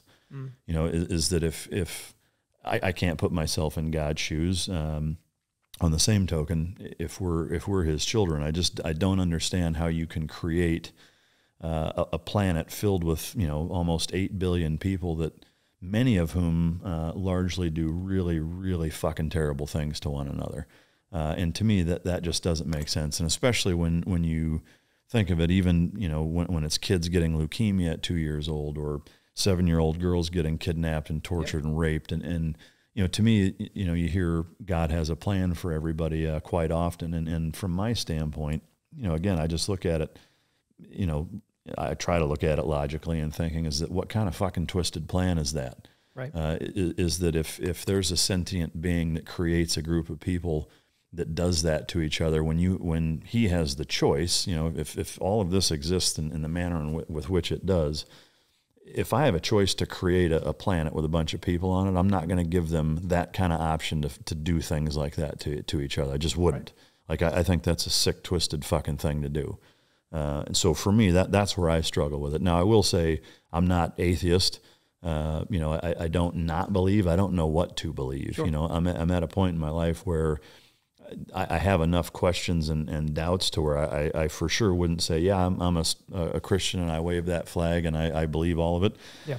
I'm not saying that it's completely out of the realm of possibility for that to exist too. I just don't know. And you know, again, as I get older, I'm more of a fucking show me. I'm more bitter. I'm more cynical about everything and everybody I meet. I've been bullshitted and fucked over enough times to say, like, if you can't fucking prove it, then I don't want to hear about it, you know, type of thing. And some of that is again, it's just life experience of things happening, of trusting people and thinking things and getting fucked over in the process. And so I'm curious, not to completely hijack this entire interview and talk just about religion, but to me, that's a benchmark principle in what you're teaching and kind of the bedrock woven into a lot of what you talk about. So I'm curious what your take is on that. Well, I really appreciate you going into that because it's important to kind of hear and feel where you're coming from. And one thing I did want to key on before I kind of go wherever else I decide to go with this, when someone says, oh, that's just God's plan, in my opinion, you should not take that person seriously. Mm-hmm. In the same way that you don't take someone seriously when you're going through the crap and they say, hey, let me know if you need anything. Yeah. Right? Everything happens for a reason. They don't mean it, right? Yeah. Like, hey, if there's anything I can do to help, just let us know. No. A real friend is going to think about what needs to happen, right? Mm-hmm. Like when my son was 6 weeks old and we were rushing him to the hospital in the middle of the night to potentially get emergency surgery, one of my buddies, one of my guys that I call in my foxhole, he was on his way to my house. He called me because he knew what was going on. He was on his way to my house and he called me to say, Kyle, I'm taking care of the dogs for you. What do I need to do? Tell me how I get in, right? Yeah. I'll figure it out. I'm on my way, right? He wasn't, let me think about it. I'm praying for you, brother. No. It was like, I'm on my way. I'm in action mode, right? Yeah. So when someone tells you, hey, it's just God's plan and they don't give you any other, that's a childish answer to a very adult question. But to kind of get back to the whole worldview thing. So the problem of evil, the problem of pain is probably the number one thing that keeps people from belief in God, from a discipleship with Christ, those types of things. Because of the 7-year-old girl that gets cancer, suffers, and dies. Because of the 5-year-old boy that is raped and murdered and mercilessly, like those types of scenarios. Basically the crap that you saw overseas and worse, the crap Holly McKay saw overseas and worse, and she detailed in her book, which is still haunting to this day, to even just have read it, much less smelled it and seen it, right, which she did. Yeah. It's hard to think that there could possibly be a being out there that actually cares. But when you dive into that mindset, and you dive into that worldview further, you have to think about it practically. That if you're God, if you're this omniscient, omni-everything being, and you're going to create little beings kind of like you, but not really, and you're like, I'm going to create this world. If you create a world where nothing bad could possibly happen ever, you've created a world full of robots. Automatons, as C.S. Lewis would call it, right, in Mere Christianity. That is not a world worth creating, right? If there's no capacity for love, then you have to have free will that undergirds that capacity to love. The problem with that is if you believe in the Genesis account and we're in a post-Genesis 3 world, everything's broken, Satan helped us bust everything up through Adam and Eve, great. Like if that's what you believe, and that's kind of how we got here. But you allow the possibility of evil when you allow the possibility of love, which is not a comforting answer to a dad whose kid is dying in his arms. You know what I mean? But, for sure. I mean, and I get that 100%. And that, obviously with what I do for a living, I tie dog training into just about everything, but it's similar in that way, in that, one of the things that I talk about, a lot of people have a purely positive approach to dog training, right? It's all positive reinforcement. And while there are occasional dogs where that works, they have just the right blend of just enough drive for either affection, food, toys, treats, whatever, but not so much drive to where it trumps what you can offer them to reinforce something, and they blow you off and go chase the squirrel and whatever. Is that, yes, there are some dogs that can be trained by those mechanisms, but not very many of them. Most of them, you need a balance. And the one thing that I say is good without the contrast of bad, it isn't good. Okay. And to me, that's exactly what you're talking about, is that, if if it's all good, then none of it's good. It's like everybody's a winner. Sure. Well, if everybody's a winner, everybody's a fucking loser too. Then At the same time, right? So I completely understand that. I guess I'm looking at it, from the 30,000 foot view of saying, okay, well, I still don't get what the fucking point is then. Like if I am him, it, Z, they, whatever the fuck you want to call We've officially been canceled. Shut it down. Yeah, I don't care. No, yeah, you can just stop listening. But no, everybody at this point, if they have been offended, or if they haven't been offended, this is by everything else we've said. This isn't going to do it. I promise you that. But to me, like so okay, I don't want to create robots because then what's the point? But I also, in thinking to myself, like why would you create then a group of people that still that if I know, I mean, I can only imagine it's like a stereo equalizer where like you can give them a certain amount of free will. Like maybe I give them just a little bit, but not enough to where they're fucking murdering each other and raping each other and doing these things that are crushing the rest of people's lives, their parents, their siblings, whatever, so to me, again, it seems like a sick, twisted fucking thing to do. I don't know. The thing with the way you're framing it fairly, and you're not wrong in terms, because you're describing what you're observing, right? Mm-hmm. You can only say someone's doing something wrong if they're looking at, a green shirt and calling it purple. Like they're trying to be deceptive. But what you're describing is exactly what most people describe when they're trying to really work through how this could possibly be, because these are still questions that I have as well. Like I'm not a zealot in the fact that it's like, oh, all the questions that could possibly come up have been answered, and guess what? I have them all. Would you like some? Like I don't presume to know the answer in all those situations. In this type of a setup, whenever you have people that are trying to figure out how they could possibly work through a situation, there's a few things that come in. People are assuming that they know more than they know. So when you look at a situation, you see the result of evil. Young girl, raped, murdered, decapitated, the whole nine, right? You see the result of evil and you say, that is bad. That's bad that happened. You're also assuming that there can be no good that comes from that, which is weird to even say out loud, but just follow me. So you're assuming that there's no good that can come from that situation. You're assuming that there can be no good outcome. What you're also assuming is that you're saying it's bad, but you're saying that based on what? Because if you have a strictly materialist, humanist worldview, that's just atoms bumping into atoms. There's no evil, right? But if you believe there's such a thing as bad, you have to believe there's something that's good, that contrasts bad, right? Or evil and good type of a thing. And then in order to differentiate between good and evil, there has to be some sort of moral law with which we can compare this act to say this is a good thing that's happened. Oh, you gave a girl a sucker because she wanted one. Oh, or you raped her and murdered her, right? And that there has to be some sort of a differentiation. But when you're talking about a moral law, and apologists have pointed this out, you're talking about something that's applied about people or for or to people, right? So that inherently begs the question that there must be a moral lawgiver that gives the law that allows us to differentiate between good and evil. So there's a few tendrils kind of going through there that you have to compare those situations to. But here's the other thing. And this comes back to some of the stuff we were talking about. You mentioned the riots last year, Black Lives Matter and Antifa and all these different things. When there's only earthly justice, you have to burn the building down. You have to throw the Molotov cocktail. You have to throw the brick at the police officer. You have to do those things because we only have justice on this planet, right?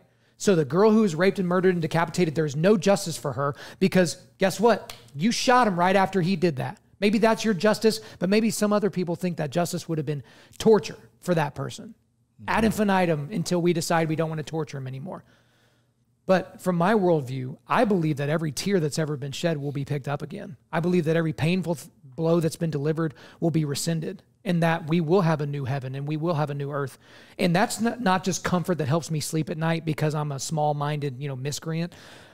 I believe that there is an ultimate judgment that we will all face and we will have to fess up, and none of us will have hit the standard that was set forth, the standard of Christ, the perfect standard, right? Yeah. This might be a little churchy for some, but that's kind of the thing, is that's how you kind of square the circle of a certain worldview. Yeah, no, and I mean, I understand 100% where you're coming from. I think where I struggle with it is that in knowing that nobody's perfect, and your comment just now of nobody's going to hit that mark. So again, to me that begs the question: then what's the point? is that if nobody's good enough, and the only real, at least to my knowledge, the only real, measuring stick in terms of you qualifying to spend the afterlife, in a better spot, is to believe one simple principle, right? So to me, then again, it's like, well, then what's the fucking point? Is that like if the guy who raped and murdered that kid, right, can ultimately seek salvation and accept Jesus into his heart, like, but then this other person that didn't do that, but still doesn't make the grade because, well, maybe they fucking cheated on their wife, or maybe they didn't pay their fucking taxes. They end up in the hellfire, right? But because, so to me, like, again, I get that the whole premise of like, well, you just don't understand because it's way above your head of understanding what the afterlife may or may not be, Sure. or what God is really like, and how that all works. But again, it's just, to me, like, if I'm in the position to be able to create a planet and people, there's certain things that I would want to give them, not just like, hey, you can basically do whatever the fuck you want as long as you believe one thing, and at some point at the end of your life, we're good. Then that's fine. Everything else is essentially fair game. Like, to me, that seems fucked. It just does. Like, and I have yet to ever come across anybody that can really explain it to where it doesn't seem fucked up to me. Yeah. I mean, that's just how I see it. I don't know how to see it any other way, I guess. I mean, I will say, I want to caveat that with, like, I'm not closed-minded about it. Sure. I enjoy talking about it. I think about it pretty regularly. I mean, my kids have asked me certain things, and like, I don't steer them in one direction or another. I tell them how I feel about things and what I think. And this goes with everything. Like, I mean, I've changed my mind on social issues. I've changed my mind on political issues. I've changed my mind on dog training issues, on life stances that I used to take that I don't take anymore. Like, I'm not, from my perspective, a closed-minded person about it. Like I said, I enjoy talking about it. I can't wrap my head around those couple of things that just seem like they're just not fucking right. Yeah. Well, the great thing about your worldview and how you're framing it is that you're a skeptic, not a cynic, right? So a skeptic is open. They just have questions, and their questions aren't softball questions, right? Whereas a cynic, it doesn't matter what you show them, right? Yeah. If you show them 1,000,000 miracles, they wish they had 1,000,001, right? Yeah. That's what it'll take to convince me. And so the thing where a lot of Christians get uncomfortable, and so you mentioned Santa Claus and Jesus earlier, and a lot of people pointed this out. Some people don't like the comparison, but a lot of kids, they learn about God at the same time that they're learning about Santa Claus and the Easter Bunny and the Tooth Fairy. Yeah. And we tell them to leave the latter three alone and keep the first one, right? And then as they grow up, they're surrounded by a bunch of immature Christians that answer every difficult question with, well, you're just going to have to pray about it. Yeah. Well, I guess there's no way to know, so we're just going to have to keep moving on. They have to have that accent. Praise the Lord. Yeah, it's everything like that. And guess what? That is a child that needs an answer. Yeah. So if they were to say, Daddy, how do I cook a steak? And you say, pray about it, son. Yeah. Figure it out, son. That's also a stupid answer. Yeah. And so I think that there's an epidemic of Christians that, one, can't defend their worldview and they can't answer these questions. But I say all that to say, there are things that are knowable and then there are things that are not knowable. Yeah. And each person's knowable and unknowable might be different. And so I don't presume to be that person who's magically going to be able to explain it in a way that makes sense enough for you to change everything. Right? Mm-hmm. All that I can point to is say that, in my opinion, it is knowable. So I go back to that book, The Reason for God. The buddy that I talked about who, the worst people he knew growing up with Christians and all that. So he found out I was a Christian and I just didn't fit the mold of Christian that he had ever been around before. He's like, you work out, you don't cuss all the time. Like you're not horribly racist. Like you seem to be hitting the mark. And so we go through that book together. Right? So we go to Chick-fil-A once a week for lunch and, we go over one chapter at a time. So we spent 14, 15 weeks going over this book, right? So we get to the end of the book and I'm like, so where are you at on all this, man? Like, that's all the stuff that I could possibly talk to you about. Where are you at on this? And he goes, man, I'm so thankful that you were patient with me and we talked about these things and that's great. Now I feel like I need to do the same thing with a Sikh and a Muslim and a Hindu and, a scientist, and, he just named all these things, right? And I looked at him and I was like, buddy, I completely understand that perspective, right? Like that makes logical sense that would be the next few things that you would need to tick off. But what I said to him is I said, I can maybe save you a bunch of time. Because there's one thing that you need to reckon with and figure out if you believe it or if you don't. Because if you don't, eat your heart out. Go research everything on the planet. But I said the one thing that you need to reckon with is whether or not you believe Jesus, a Middle Eastern Jew that existed in the area of Nazareth and the rest of the Middle East, was crucified and died on a Roman cross and was resurrected the third day or not. Because we can talk about Moses, we can talk about the parting of the Red Sea, we can talk about Noah, we can talk about Jonah and the whale, we can talk about all this stuff. I can talk about dinosaurs, we can talk about all that.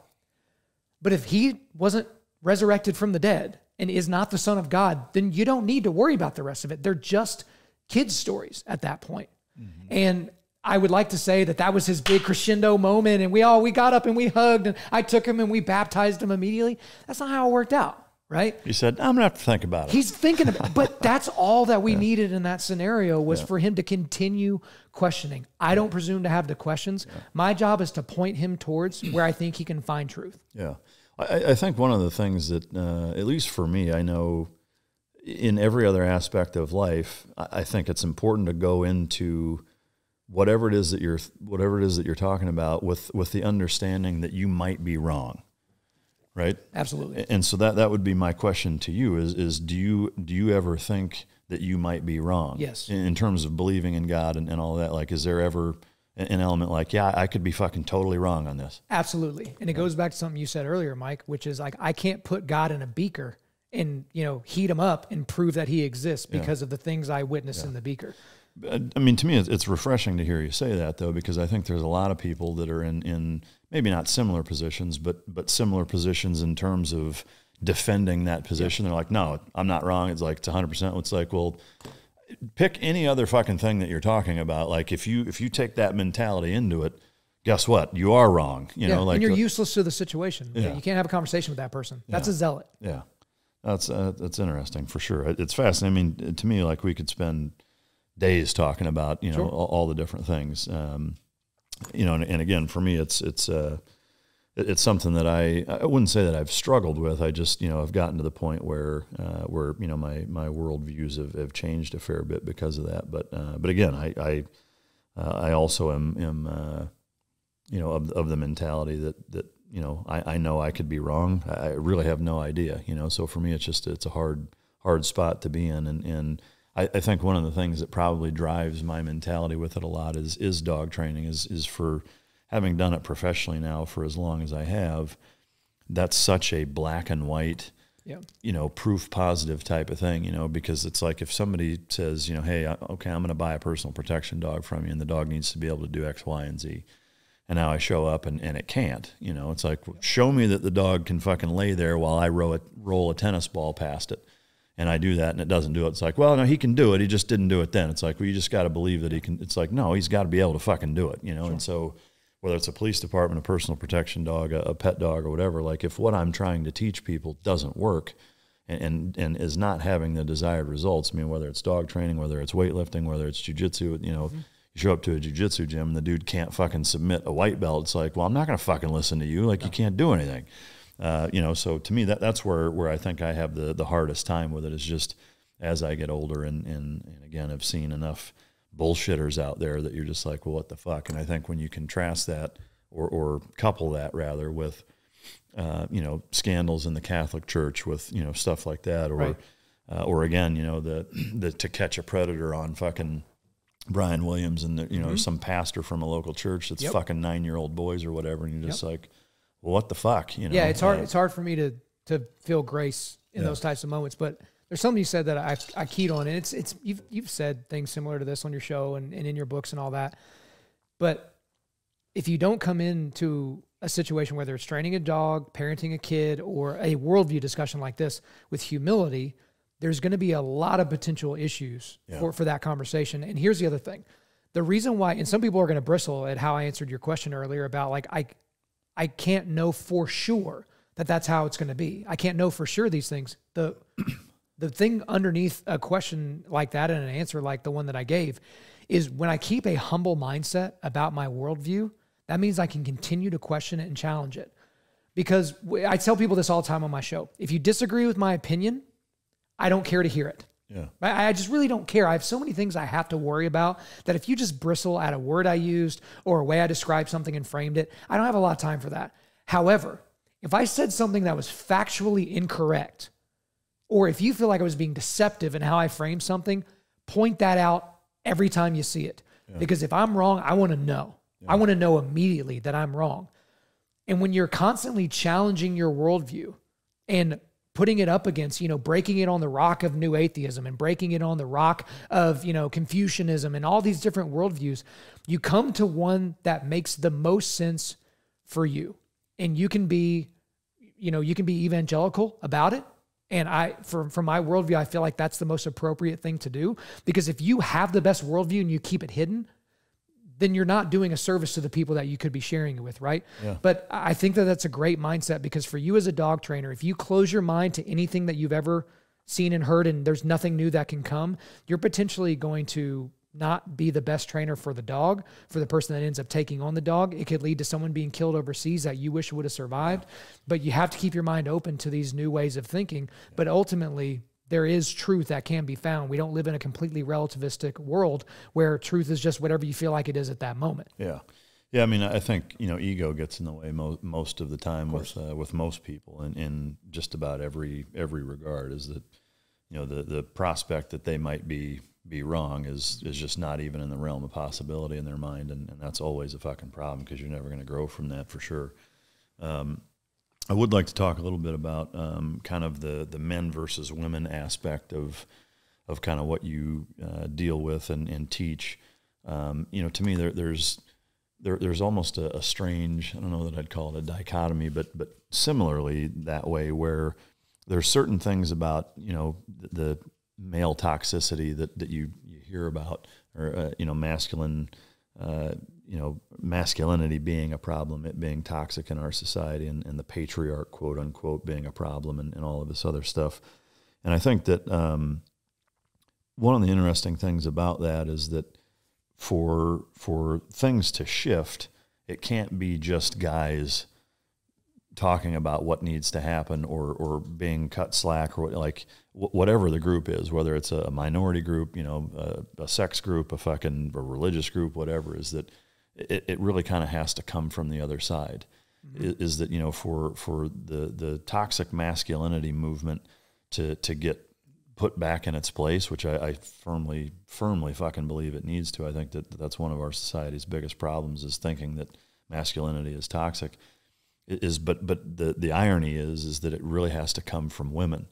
Do you find yourself talking to a lot of women about that type of stuff, or speaking with husbands and telling them how to interact with their wives as far as stuff like that goes? Because to me, like, you and I can sit here and talk about how we should be left the fuck alone. We're preaching to the choir, though. But yeah, I mean, like, it doesn't really matter if women or in whatever group you're talking about doesn't have that mindset too and push for it, then it's kind of a lost cause to my perspective. No, I mean, you're completely right. I was just speaking at a men's conference in Colorado last week, and we were talking, about these different ways, like how to build like what we call a foxhole, group of men around you that's cultivating and pushing you to cultivate spiritual, mental, and physical resilience on a daily basis.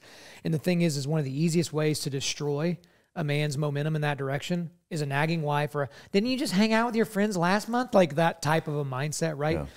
But one of the things that I love talking about with my wife is my wife's a lioness, right? Like, she's down for the cause. She doesn't always understand it.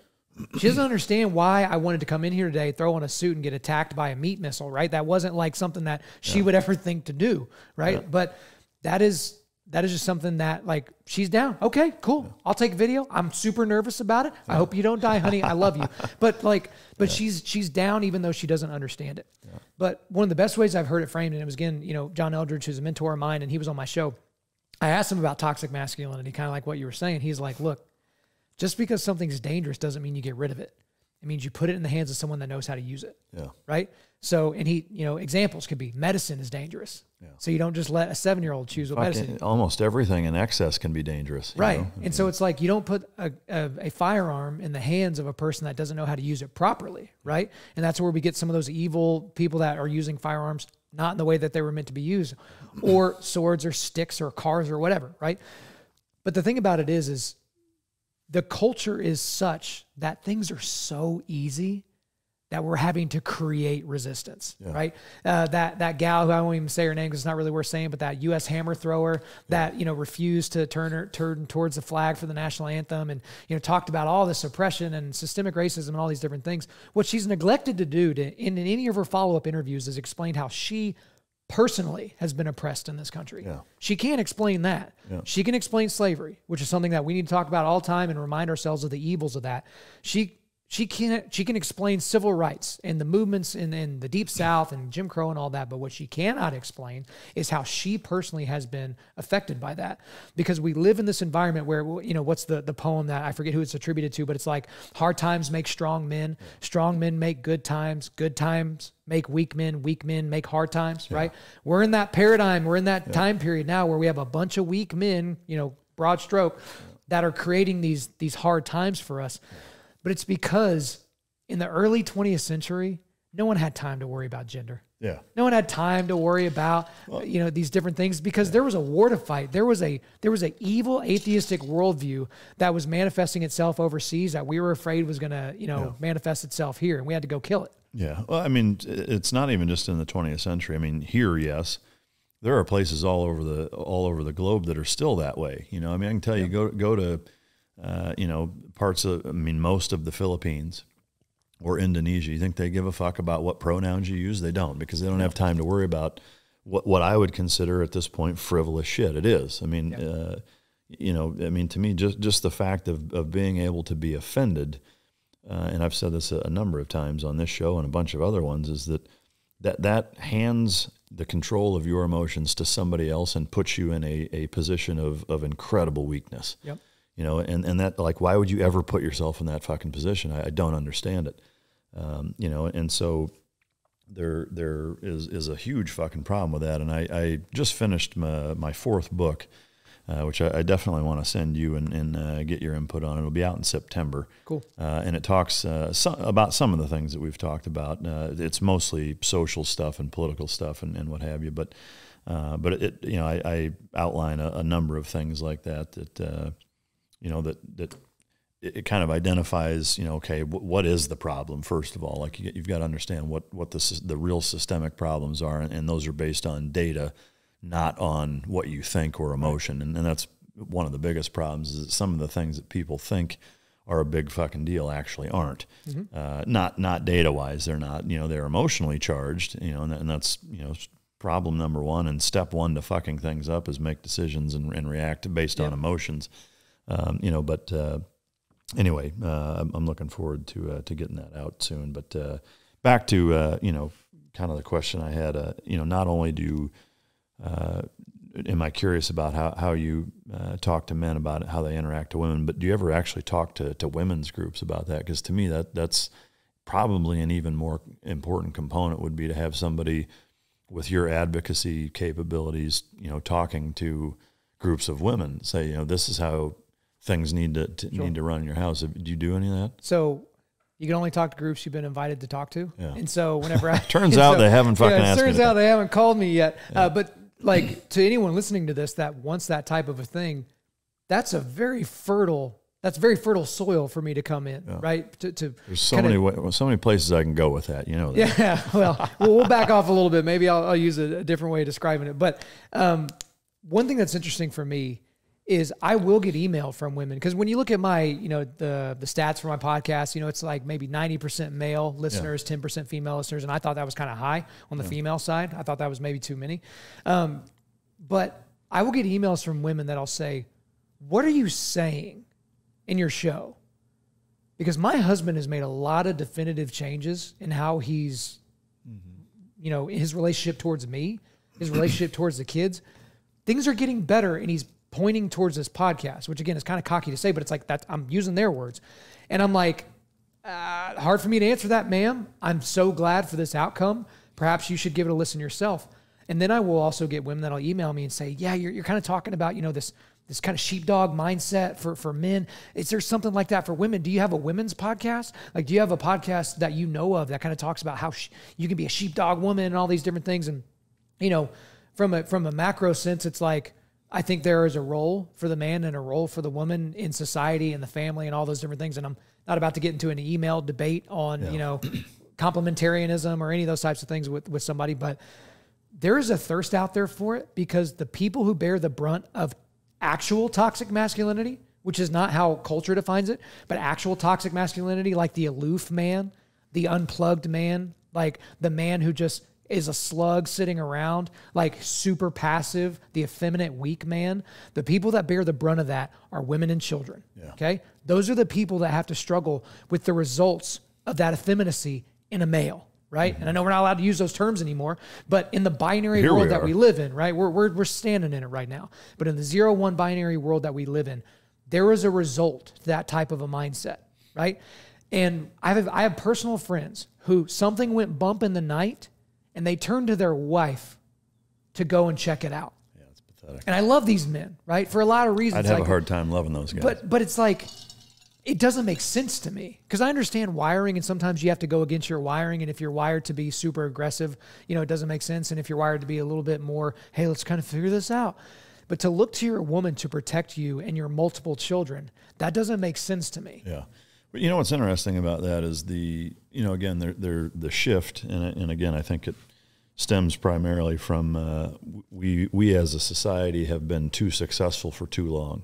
And it's actually ruined how things work, but there's an element of that I think, is tough to, it's tough to combat or get back from, is that, if you get to a point where a society is so comfortable to where now, like the laws of nature and biology are up for debate, then it's like, well, how do you reset that in any way other than just total catastrophe, basically? Because again, I mean, I can tell you, like, there are parts of the world right now where the patriarchy, like, for thousands of years, it's been a certain way. Why is that?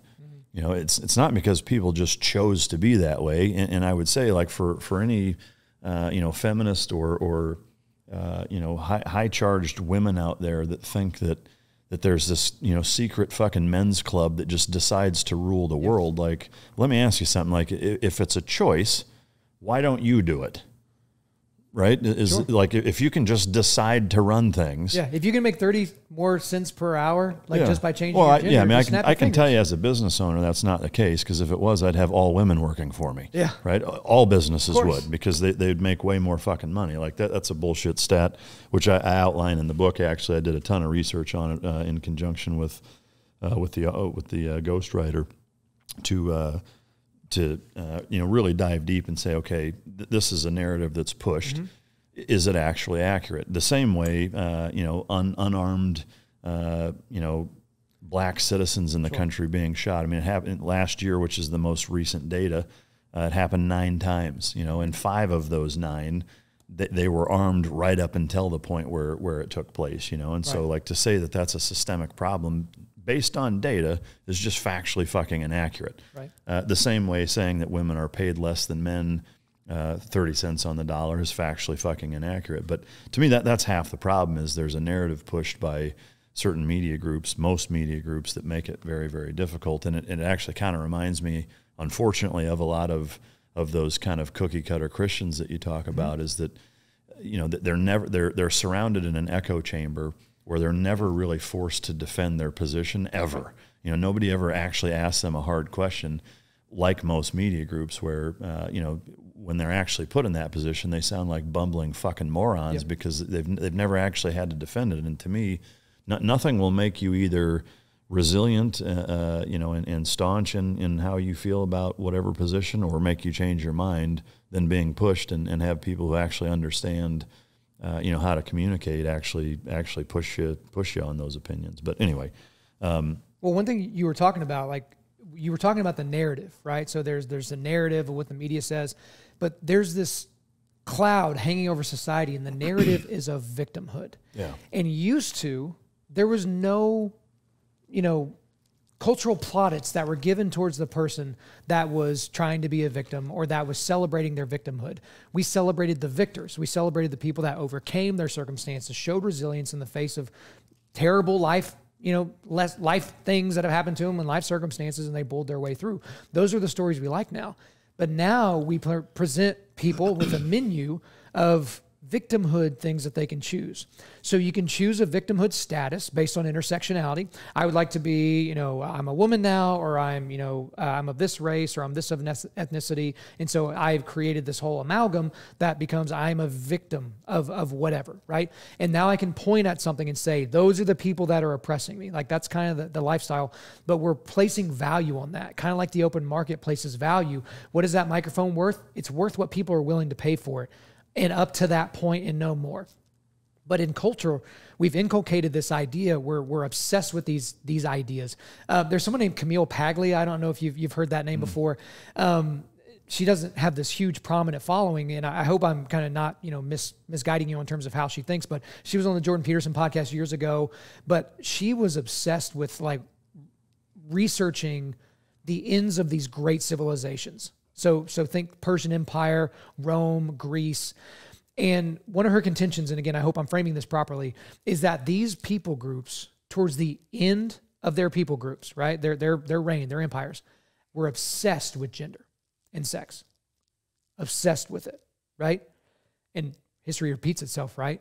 But society had become so good for them that they had to create struggle somewhere else. And they started asking these questions that you don't ask when you're fearful of where the next, morsel of food will come from, or whether or not the tribe on the other side of the hill is going to come over and attack you. Yeah.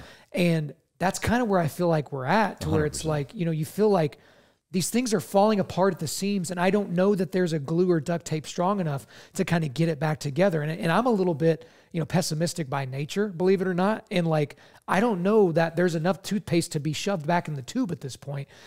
But the people that are yelling the loudest to try and correct it are the people that are given the smallest microphone. Yeah. And so you do what you can to get these things out there. But even in Michael Knowles, he just wrote a book about language and all these different things, a very conservative book, and how people from the left are trying to control language.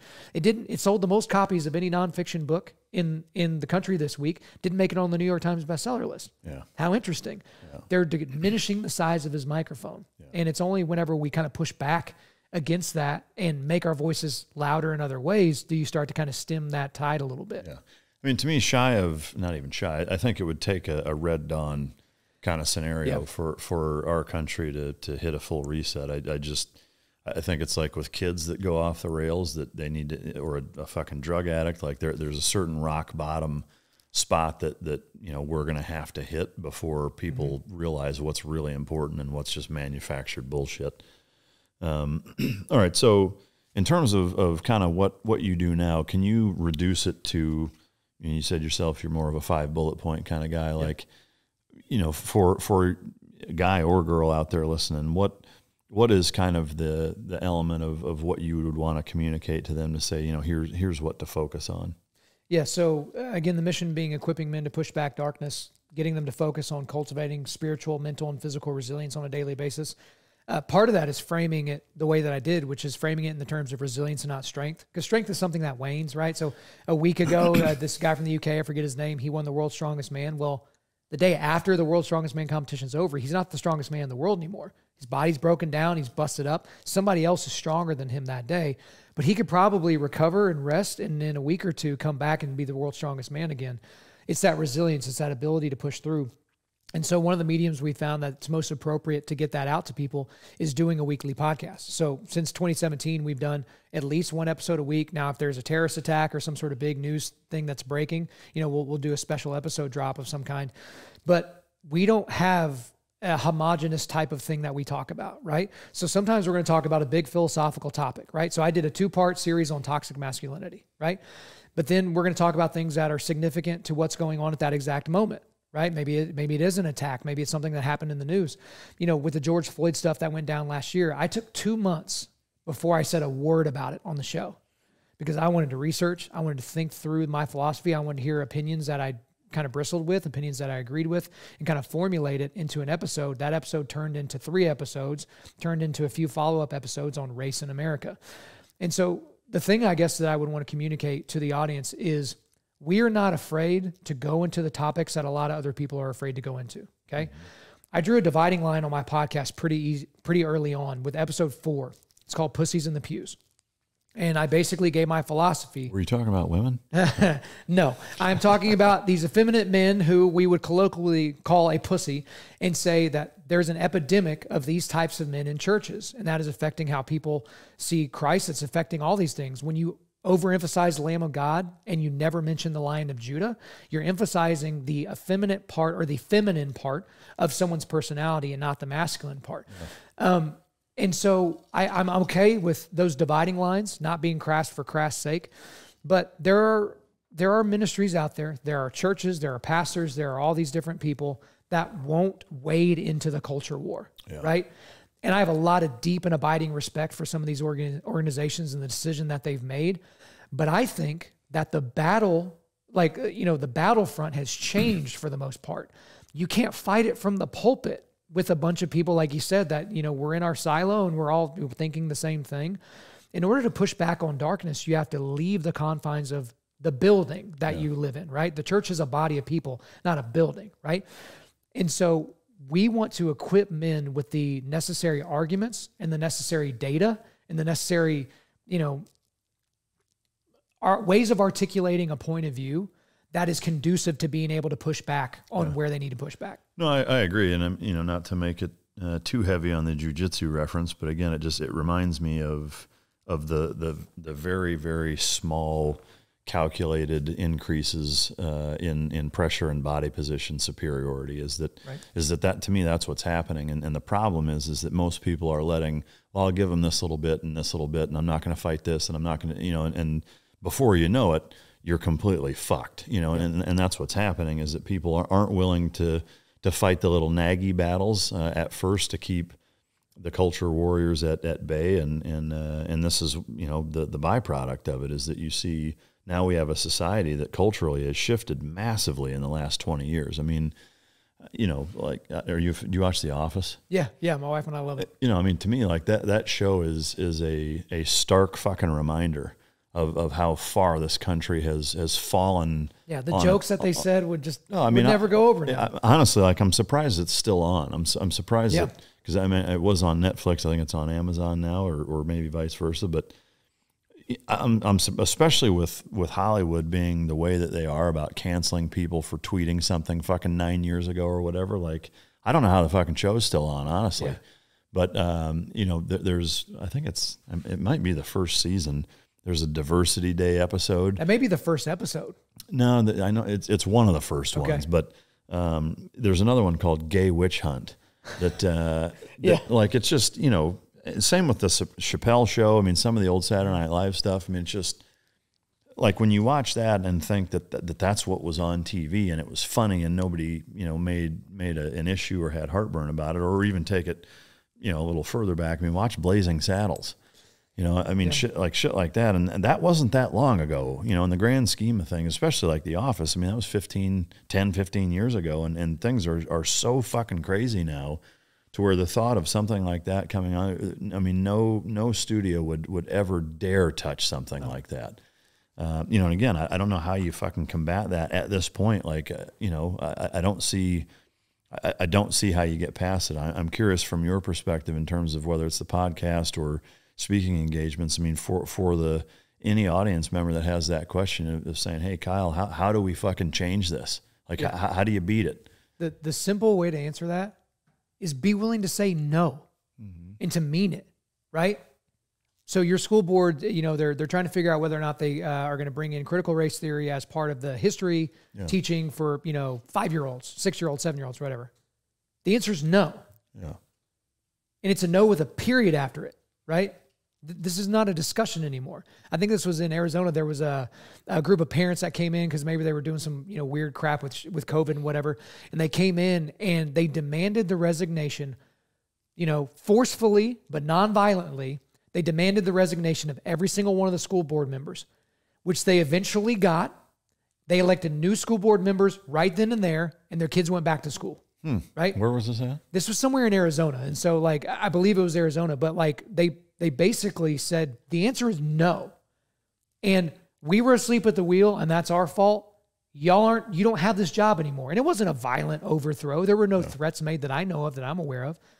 And so I encourage people, one of the ways that you push back is by standing your ground. This sounds so stupid that I have to even say it.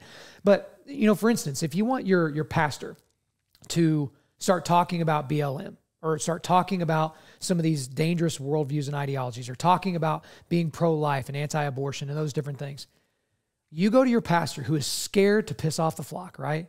Because, part of the salary and part of how we keep the lights on at the church is these people give us money and, we pay for everything, and that's how it works. You don't want to piss off your flock, right? You say, Pastor, if you talk about this issue, I got your back. I will stand in front of you. I will take some of the heat. I will take some of the arrows, but people need to hear from you, because you're going to have to give an account someday for how you shepherded your flock. I'm not. Have you had those conversations with? Absolutely. Absolutely. And the thing is it's almost like an immediate paradigm shift for these people. They're like, oh, I can say this and I won't die. Yeah. Right? And making yourself uncancelable, part of that is making yourself undeniable, right? Joe Rogan can't be canceled because he's undeniable, right? He gets over, a billion listens to his podcast a year, so he can't be canceled. But some of the best advice Jordan Peterson gave on the subject, who he's basically canceled every couple of weeks, is he said, when something goes wrong and people freak out, make sure that you're in the right. Check with your people, your group. Make sure that what you said and did is up to your standards and is factually correct. Let the fire and let everything burn for 2 weeks and get back to work. Yeah. Don't allow them to cancel you. So the thing I told people, especially during all the Black Lives Matter stuff, is I said, you can never bow low enough to the mob. You can never apologize loud enough to the mob. Mm-hmm. They won't accept it. And we're seeing that now. We have these people who are woke, who posted the black square on Twitter, and, they celebrate every single, woke holiday and celebrate all these woke heroes. And then they find an old tweet or an old comment or an old joke that they laughed at, or they found themselves on the wrong side of an issue that has just been changed, right? Mm-hmm. The foundation of this issue just changed and they're on the wrong side of it. And now they're canceled. And they just, I'm so sorry. Yeah. I'm so sorry. Please accept me back into the fold. But if you look at the totalitarian regimes of the 20th century, Stalin's, Soviet Union, you look at Hitler and you look at Mussolini, you look at these types of people, Pol Pot, Mao, you can't apologize enough to live. Yeah. They can't allow you to have your life because you are no longer available to them. You're no longer viable to be a part of the special elect group anymore. Yeah. And so that's the way that you push back, is you push back actively. And I've had people that have been very disappointed in some of my opinions and how I've described them and all that, but I have that standard in my brain. If I am factually correct on the things that are factual, and if I'm still comfortable with my opinion and my philosophy on the issue, thank you so much for your feedback. I would like to invite you to no longer listen to my show. I would like to invite you to no longer come to my speeches. I would like to invite you to do those things. There are a lot of people out there that aren't going to offend your sensibilities. Don't allow me to continue to do that to you, and move on. And don't allow me to control your emotions any further. Yeah, sure.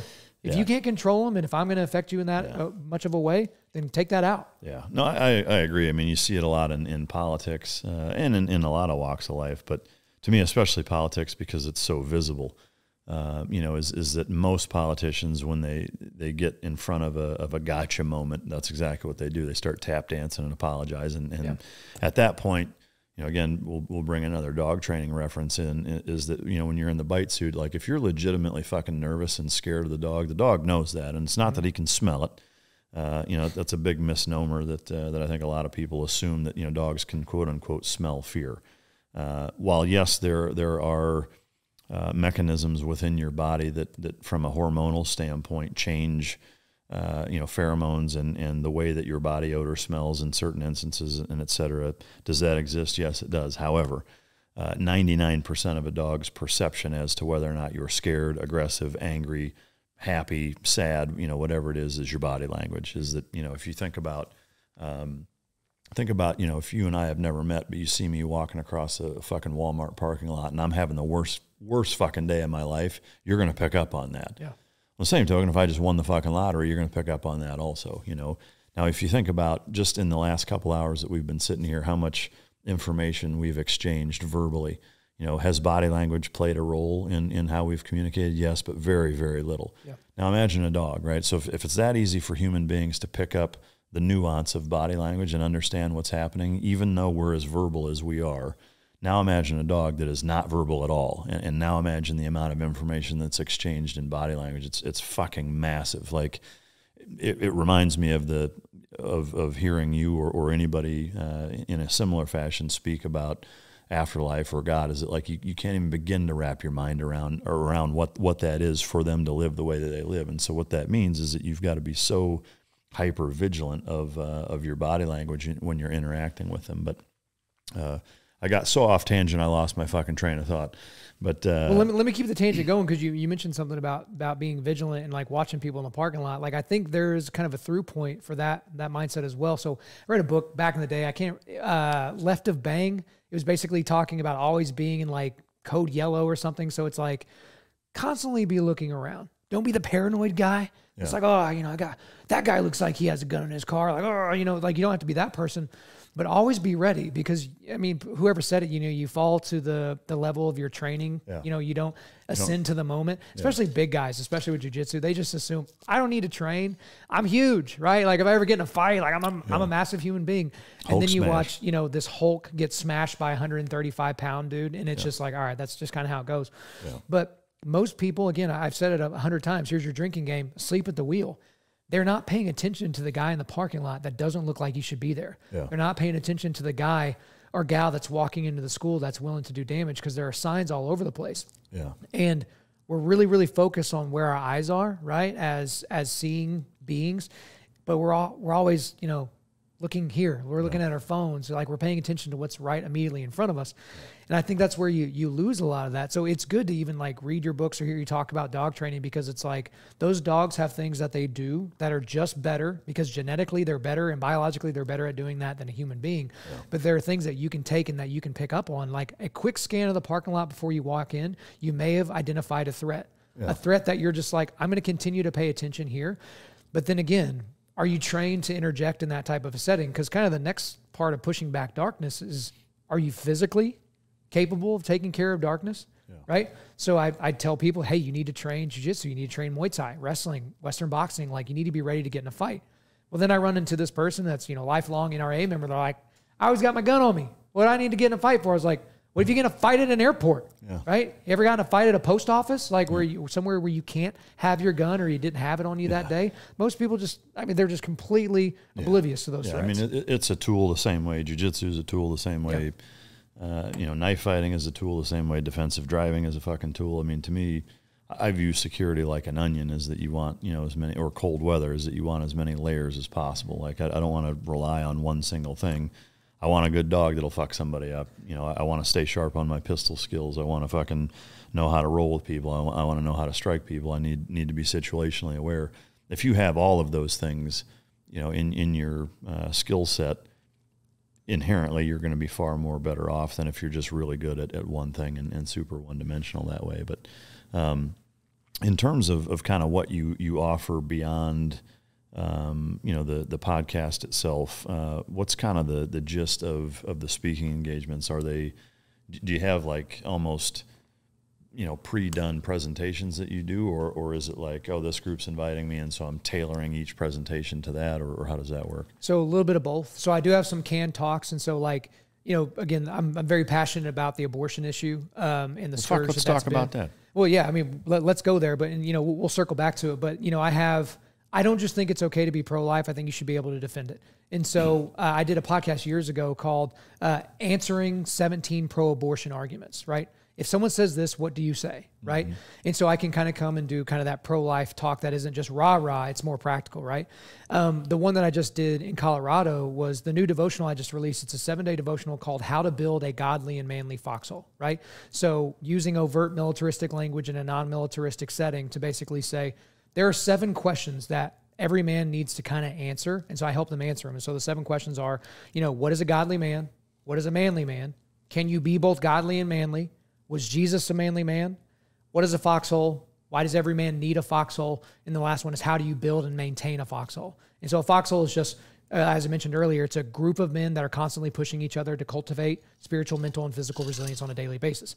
It's the difference between having a bunch of 6 p.m. friends and a bunch of 3 a.m. friends. 6 p.m. friends will help you. They'll help you move stuff. They'll help you at the house till about 6 p.m. But if you call them at 3 o'clock in the morning and everything's falling apart, they're not available to you, right? They're not, I'm on my way friends. They're just, hey, I kind of like you kind of friends.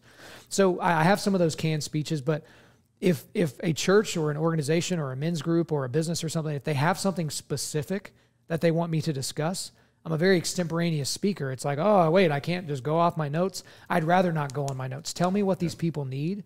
And I got the opportunity with this group in Colorado to spend some time with the men and the young men in this community before I went up and spoke in front of them. And I was able to relate a lot of the things that I noticed and picked up on in what I was saying and kind of work that in. But that's the way that I like to present.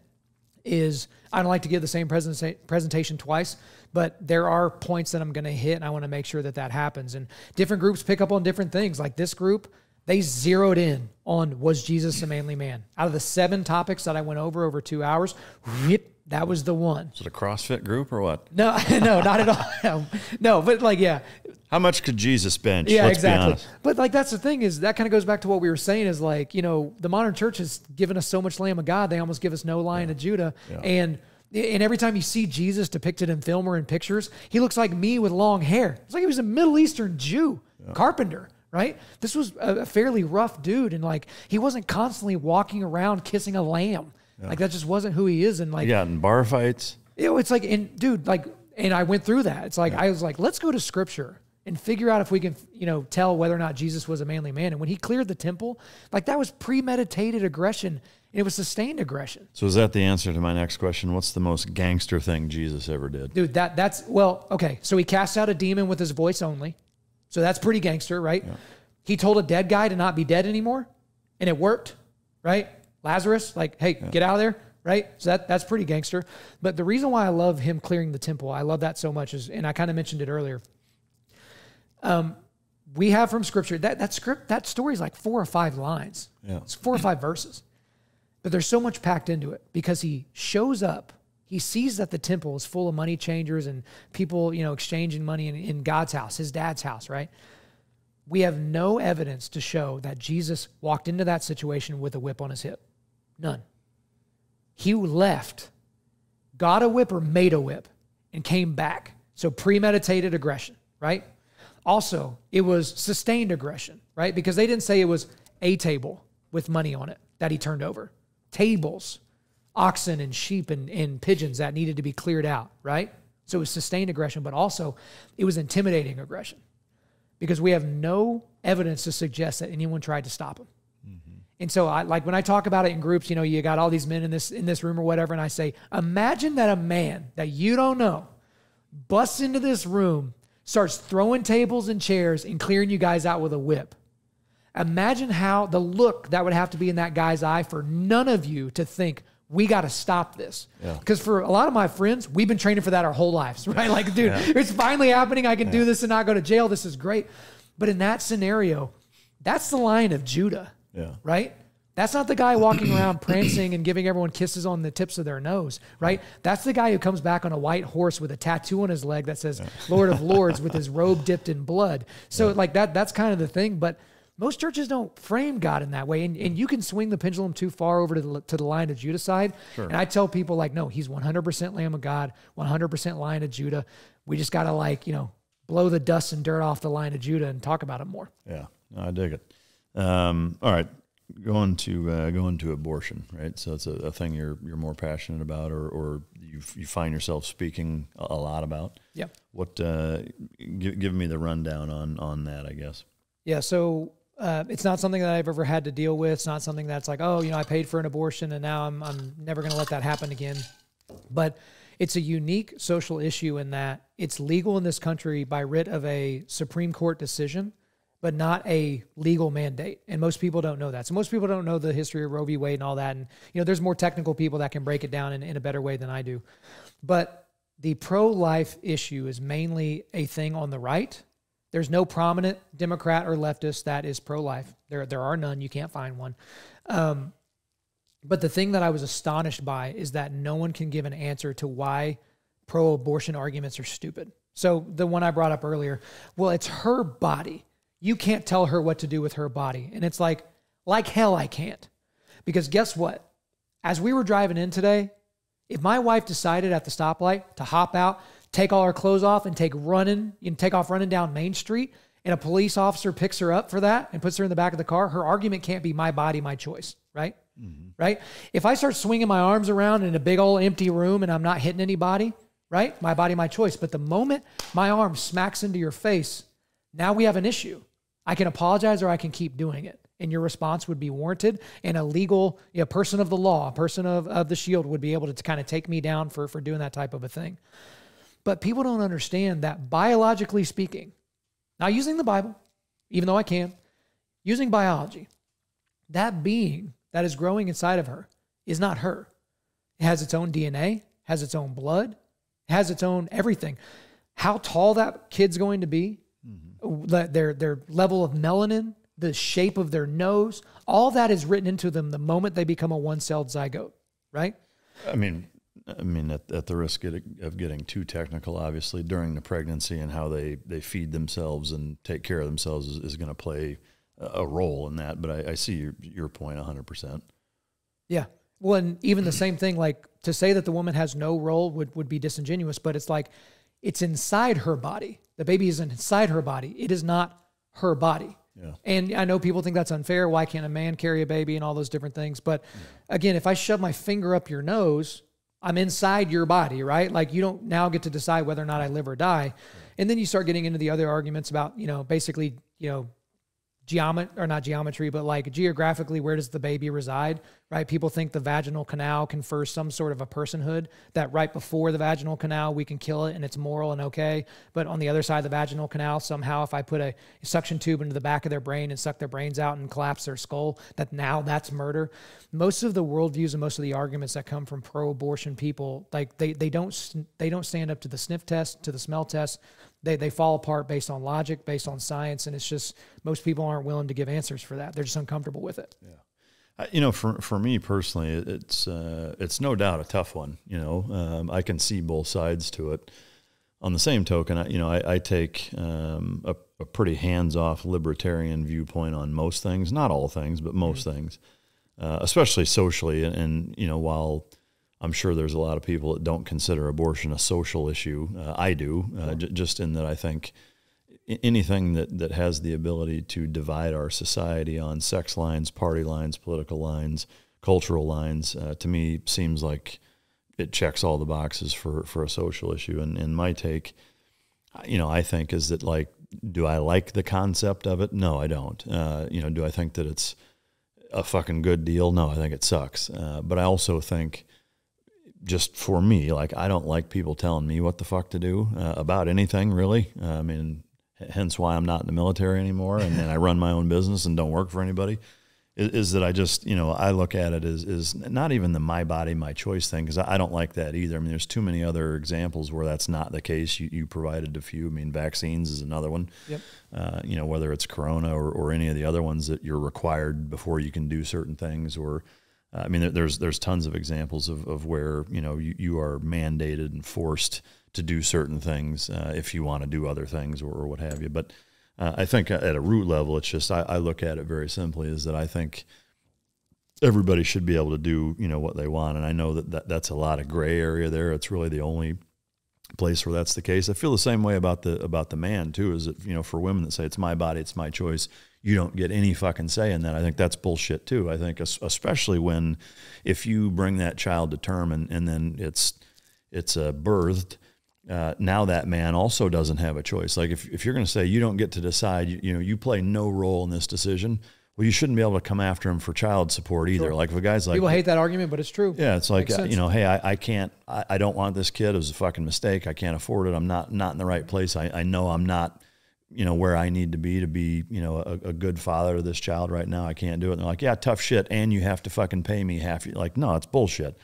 But anyway, not to get too fucking distracted from it. But I just think, on the abortion front, that's my take on it, is that, like, I'm not a fan of it. I've never been in a position where I've had to have that either, or have been faced with that decision, I guess maybe is a better way to put it. of whether or not that's the case. And I think, there's some circumstances where it probably makes more sense to consider it. There's some where maybe not. Some of it's personal responsibility is that, sex is primarily a reward in most people's minds and an impulse decision in a lot of instances where abortion becomes part of the conversation is that the sex act that led to that was because it was something totally off the cuff and not planned and whatever, and that's an impulse control issue and a responsibility issue that maybe you should take responsibility for, but I can see the other side too, and that it's like when you force people to have a child and either give it up for adoption or make them be the parents or whatever. I don't think that's a very good answer either. I just don't. So, and I know there's a lot of other resources that, maybe, like, again, you give it up for adoption or somebody else helps you out or whatever. It's just, I think ultimately at the end of the day, my position is that, to each their own, if you will. I still don't think it should be illegal. I think, like with a lot of things, people are still going to do it.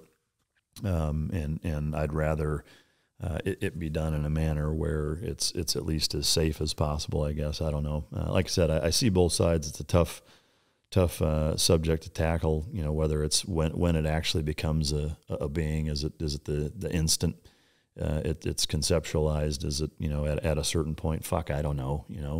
That's my take on it. But well, even the pro-life side, I feel like the pro-life side does a few things wrong. Number one, they overcomplicate the pro-life argument, and then also I would say they probably don't push hard enough in certain areas. So the pro-life argument essentially is a human being in the womb is a human. The next step is basically it is immoral to end the life of an innocent human. Thus, abortion is wrong, right? So that's kind of the easiest way to say it. Mm-hmm. And the other side is not knowing where to push, right?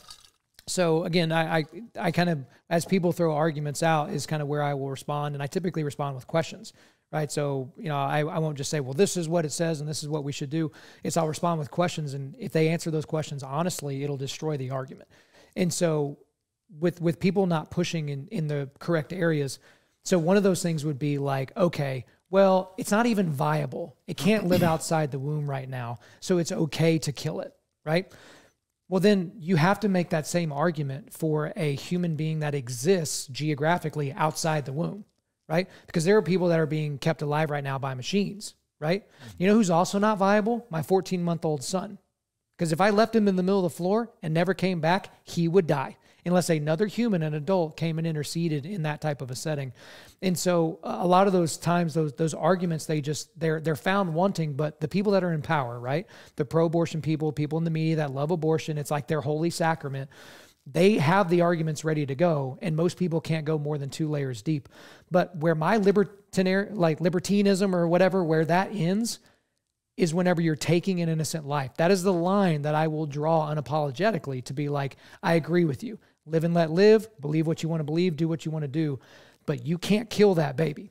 And in this country, there are actually way more abortion or way more pregnancy resource centers than there are abortion centers. And there's this fallacy that there aren't enough adoptive parents to take these babies and, you only care about them until they're born and then you don't care about them anymore. There's straw men that people build up of pro-lifers using words that have been said by idiots. And that's kind of how they build their worldview. But again, it's kind of the same thing where like that requires a whole lot more conversating and a whole lot more thinking that people are just unwilling to do. Yeah. They will read 2 pages or listen to 5 minutes of something. They flip a coin. They're like, okay, I guess I'm pro-life. Okay, I guess I'm pro-choice, without really digging down into what it means. Yeah, I mean, I think that's one of the biggest problems with most societal issues that are hotbed divisive problems in our country is where it's exactly that. It's that, well, I'm a Republican and Republicans think this, so this is what I think. There you go. Same thing on the Democratic side. Same thing even on the Libertarian side. But I think the one thing where I would maybe exclude libertarianism is that it's more of a, hey, I just don't give a fuck, kind of mentality in a good way. In most ways, I think for sure there is some danger in being apathetic towards certain things. But again, I guess so for me, like, I'm not trying to argue it one way or the other. Like I said, I see both sides. I think it's a tough subject. I don't envy, anybody in the position where they're thinking about that. I can only assume that in 99.9% of the cases, like the woman or the couple or whoever's making that ultimate decision, whether it's collectively or singularly, is that they're probably not happy about it. It's probably a hard decision for them to make, one that I certainly don't envy. But I also think ultimately is that, where I guess I would, if you want to call it drawing the line, is that, if you're expected to be responsible for that, to me that's where it gets tricky. Tricky is the right word, for sure. Is that, like if I'm going to be held accountable for this thing, then I should also be able to get rid of it, for lack of more eloquent fucking phrases, is that, now where I think that's the most tricky is that, okay, well, there's adoption centers, there's, foster, blah, blah, blah. But I also think, just again, like to have to pick one side or the other and not waffle and play fucking Switzerland riding the fence line is that I just think, like if you're on the hook for the responsibility, it's growing inside you, you ought to ultimately be able to make that decision. That's how I view it. Yeah. And again, there are certain things that you can just talk about for a short while and not really shift people and move. You brought up like 99.9% of these people, this is kind of their worldview and this is kind of what they do. There's also a misnomer for a lot of people that, in terms of the reasons given for an abortion.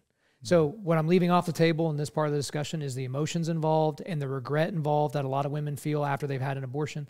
But overwhelmingly, the reasons given for abortion come down to convenience. Yeah, it's not a good time for me. I have to finish school. I don't know who the dad is. I don't have enough money. It's convenience-based things. Yeah. But a lot of people love to hang their hats on the rape and incest, which is well less than 1% of all abortions, or the depending health of the on mother. state, maybe. Yeah, for sure. But then also I'm kidding, West Virginia. Yeah.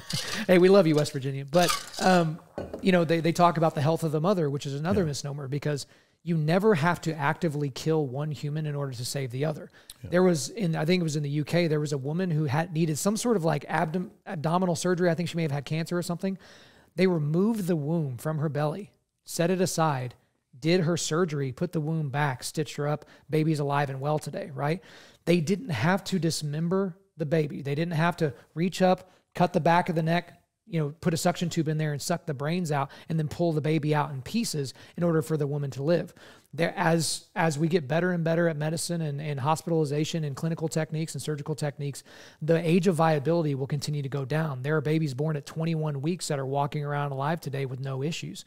Yeah. And that's kind of where we get into, as a society, we've kind of made some agreements with each other that certain things are wrong almost always. So raping a minor, right? Maybe until the next few years when the transgender argument turns into the pedophilic argument where it's like, hey, if a 7-year-old can choose their gender, why can't they choose their sexual partner? But as of right now, if a 30-year-old man enters into a sexual relationship with a minor, societally, we say that is wrong. Yeah. And so I think it's almost indicative of a sickness in society, a level of depravity to where people aren't in the middle-ish, aren't libertarian-ish. They're way on the other side. Like, there is no issue here. There's nothing to see here. Yeah. This is a major, major sickness. Yeah, I agree. And again, to play devil's advocate, I think, one of the problems with, and this is on both sides, but, since we're talking about, the justification of not having abortions, is that, there's a lot of emotion-based arguments there. Is that they're angry about babies being, because you can pluck those heartstrings the same way as that, when you flash pictures of brains being sucked out and skulls being, or using a fucking rusty coat hanger in some back it's easy to get their attention. It's easy to get pissed off and think that's fucking bullshit, and that should be it's police brutality. It's the 5-second clip. It's not the 2 hours before that where the dude broke 3 officers' jaws and ran over 5 kids. It's just 9 seconds of him getting the fuck beat out of him on the side of the road, and now everybody wants to defund the police. And so I can see that on both sides too. I do, I guess, like or can appreciate, maybe didn't think of it from the perspective that you just brought up, in terms of the convenience aspect. Yeah. Is that there's a lot of things in our society where, it'd be way more convenient to not pay my fucking taxes, but guess what? I still have to. There are consequences. And there's a lot of things that you could put into that same category. So I do see that point. I think that's exceptionally valid also. Again, one that I never really considered. Again, I don't have, the answer other than that. I ultimately just think, I still believe though that, if it's their call, they ought to be able to do what they want. I think there's a lot of bullshit on both sides, but that's just how I view it. From my perspective on that, what would you say to somebody that takes that route? Hey, with those people, like I'm a live and let live person in a lot of ways, but I do think it's interesting that societally we're still talking about this, because one of the, I forgot the name of the Supreme Court justice, when they wrote the majority opinion to Roe v. Wade back in the 70s, they thought that ended the discussion about abortion. They thought that was it, right? Okay, this is settled, no reason to talk about it. But here we are in 2021, and we're still talking about it vehemently and heatedly, right? But to a degree, I think an industry has been created on both sides around this issue, right? And it sucks to admit, but I believe it with all my heart. We know about the pro-abortion side of the industry, right? Planned Parenthood is the biggest boogeyman. They kill about 300,000 babies in the womb a year. As a country, we would kill about 1 million. Worldwide, we kill over 50 million babies a year with abortion, right? There is an industry to it. Planned Parenthood doesn't make money off pap smears. They make money off of baby parts, right? Like whether they're selling them actively or just sucking them out for the reason of convenience. However, and I hate this, when you go back to 2016 through 2018, Donald Trump's in the White House on a very pro-abortion, mindset and ticket. Although I don't believe he is pro-abortion in his heart, that he actually believes in pro-life in his heart, right? I think I said pro-abortion, I meant pro-life, very, very pro-life administration. He acted in a very pro-life manner, right? But Donald Trump's in the White House with Mike Pence underneath him. And you have Congress, complete control of Congress for 2 years. And funding for Planned Parenthood actually went up. Now that's interesting because you have complete control at this moment, and you've been giving red meat to your followers at rallies for months at this point, talking about the pro-life issue. And we're all behind you, right? And I don't care what you feel personally. I care what you do publicly, right? When it comes to that issue. And that disappointed me. And I chewed on it, and I chewed on it, and I chewed on it. And I don't know if somebody said it or if it just occurred to me. I honestly don't. There's a pro-life industry as well, to where if all of a sudden Roe v. Wade is thrown out for the horrible jurisprudence that was decided in that case, and it was outlawed in every single state, and abortion went from 1 million children a year in the United States to a few dozen little pockets of evil people doing it behind the scenes at clinics, in back alleys, all the stuff that we were told about. All those pro-life people don't have anything to compete against anymore. They don't have anything for you to pay them 10 grand to come and speak at your conference against anymore. Yeah. The issue is now settled. Yeah. And so in order to protect their jobs, they can't ever have full winning, right? Yeah. They can't win fully on the issue. Same people, if you want to swing it back to the left before all your right-wing listeners get mad at me, people on the left, if we really do defund the police completely and we do enter into this utopia, right? This great area where we all live in accordance with our purpose and everything's beautiful, there's nothing for them to do anymore. Black Lives Matter. If the number was 0 of unarmed black men killed by police, if it was 0 every single year for the next 10 years, no one gives money to Black Lives Matter. They don't have a platform anymore. And so that's the thing that drives me nuts. I think the pro-life thing, I think there's some legit people. Lila Rose, I'll mention her by name in Live Action. I think they're legit. But I think there's a bunch of fakers just making money. Yeah, it's the same thing. I've talked about this a number of times. I won't go full blown into it for those that have already heard it. But shelters, I actually mentioned it on the Uninfluenced podcast that I do. For those of you assholes listening, Uninfluenced, the other show that I do weekly with my buddy Matt, Uninfluenced podcast. We talk about mostly talking shit. We talk about motorcycles and cars and politics and just fuck with each other. But at any rate, I went into it pretty heavy this last week on that. But it's the same thing, is that, if a rescue or an animal control shelter is empty day after day, week after week, now they don't need them anymore, and there's a lot of other characteristics that contribute to that you can go listen to it on that show if you want to hear it. But yeah, for sure there's a part of that. And that's the thing, I think, again, is that it's easy for the left, or I won't say necessarily the left, but I mean, that's just what it is that, the pro-abortion crowd is the left. Yeah. The anti-abortion crowd is the right. I mean, that's unfortunately basically where it falls down. It is that both sides are I'd say by and large equally wildly emotional about it, which when emotion runs high, logic runs low. And I'm just looking at it primarily from that standpoint is that I think, again, not to beat a dead horse, but I just think ultimately at the end of the day, like I think you got to let people do whatever the fuck they want, because I think, the more you control people and what they do and how they do it, I don't like that aspect. I don't like being told what to do. There's an element of overpopulation, I think, that exists that isn't helping, my mentality or perspective position towards abortion. Also, I think there's already too fucking many people on the planet. I do. I mean, I think when you think about just like, say, back to 1987 when I was in the prime of my childhood, is that, back then the population was about 240 million, so we've increased.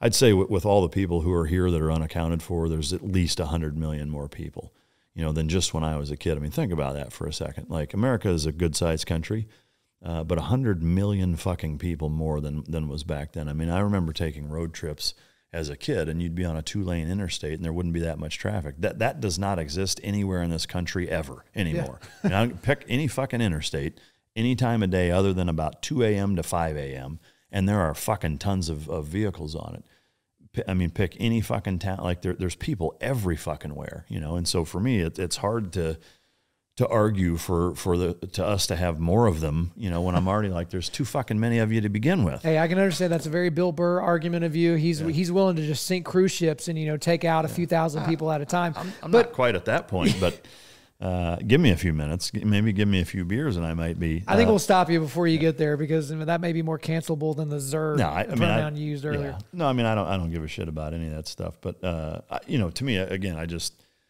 it's all kind of interconnected that way, and that I think you got to just leave people alone and let them do what they want to do. I get both sides of it, but I see an emotion running on both sides, and that one doesn't, is vehemently opposed to.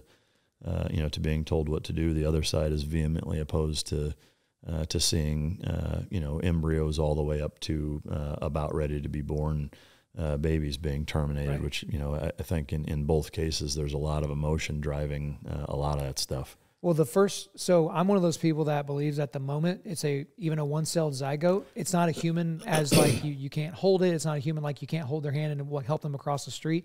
They're just at a stage of development. They're a zygote, and then they're a baby, and then they're an infant, then they're a teenager, and then they're an elderly, that type of thing. But in these types of hot button issues, and there may not be a more hot button issue than this one, the first one to lose their cool loses, right? And most of these people, there isn't an emotional appeal. And I've done podcasts where I have lost my cool talking about this issue, sitting in a studio screaming into a microphone alone, right? Like, I lose my cool.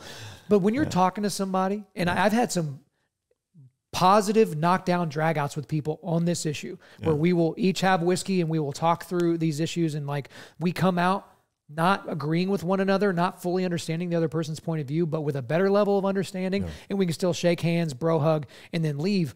Because we both kept our cool the entire time. Yeah. We made our arguments, because most people think emotion is a trump card. Like, your level of rightness equals the level of your outrage. No, your level of outrage. I think that's what, Crenshaw was talking about in his book Fortitude, where he's talking about you're freaking out and you think that means you're right. And you think that means I'm not allowed to ask questions, right? And then when I ask a question, you get louder and more bratty and more off the deep end, just in a different direction. And so, again, the reminder that I would give to people is when you wade into these hot button issues, abortion, immigration, for you, it might be taxation, it might be foreign policy or foreign aid, keep your cool. Because when you keep your cool, you will more so lean on your logical arguments, on the arguments that you can write down on paper and say, this is why I feel like I'm right. Please tell me why I'm wrong. If you can't, I win. Yeah. No, and I respect each side's opinion on it too. I guess ultimately I fall on the side of thinking it should be legal. That's just how I feel about it. But and again, we can certainly agree to disagree. I mean, I'm certainly not upset about it, and I think that's where on both sides they get it wrong, is they get fucking pissed, just like you were just talking about, and then it resorts to personal attacks, and then and it's just like, well, you're not doing yourself any favors by being an asshole about it, but sure. Anyway. Yeah, because that's one thing is like you kind of mentioned it that way, like before you move on, like When's the last time you were a dick to somebody and you changed their mind about whatever you were arguing about? Well, it's the honey versus vinegar thing, right? Right. Well, it's like even online, like you've spent the afternoon. You weren't working. You were crafting this response to what somebody put on Facebook. Yeah. How often does somebody respond to your response and say, you know what?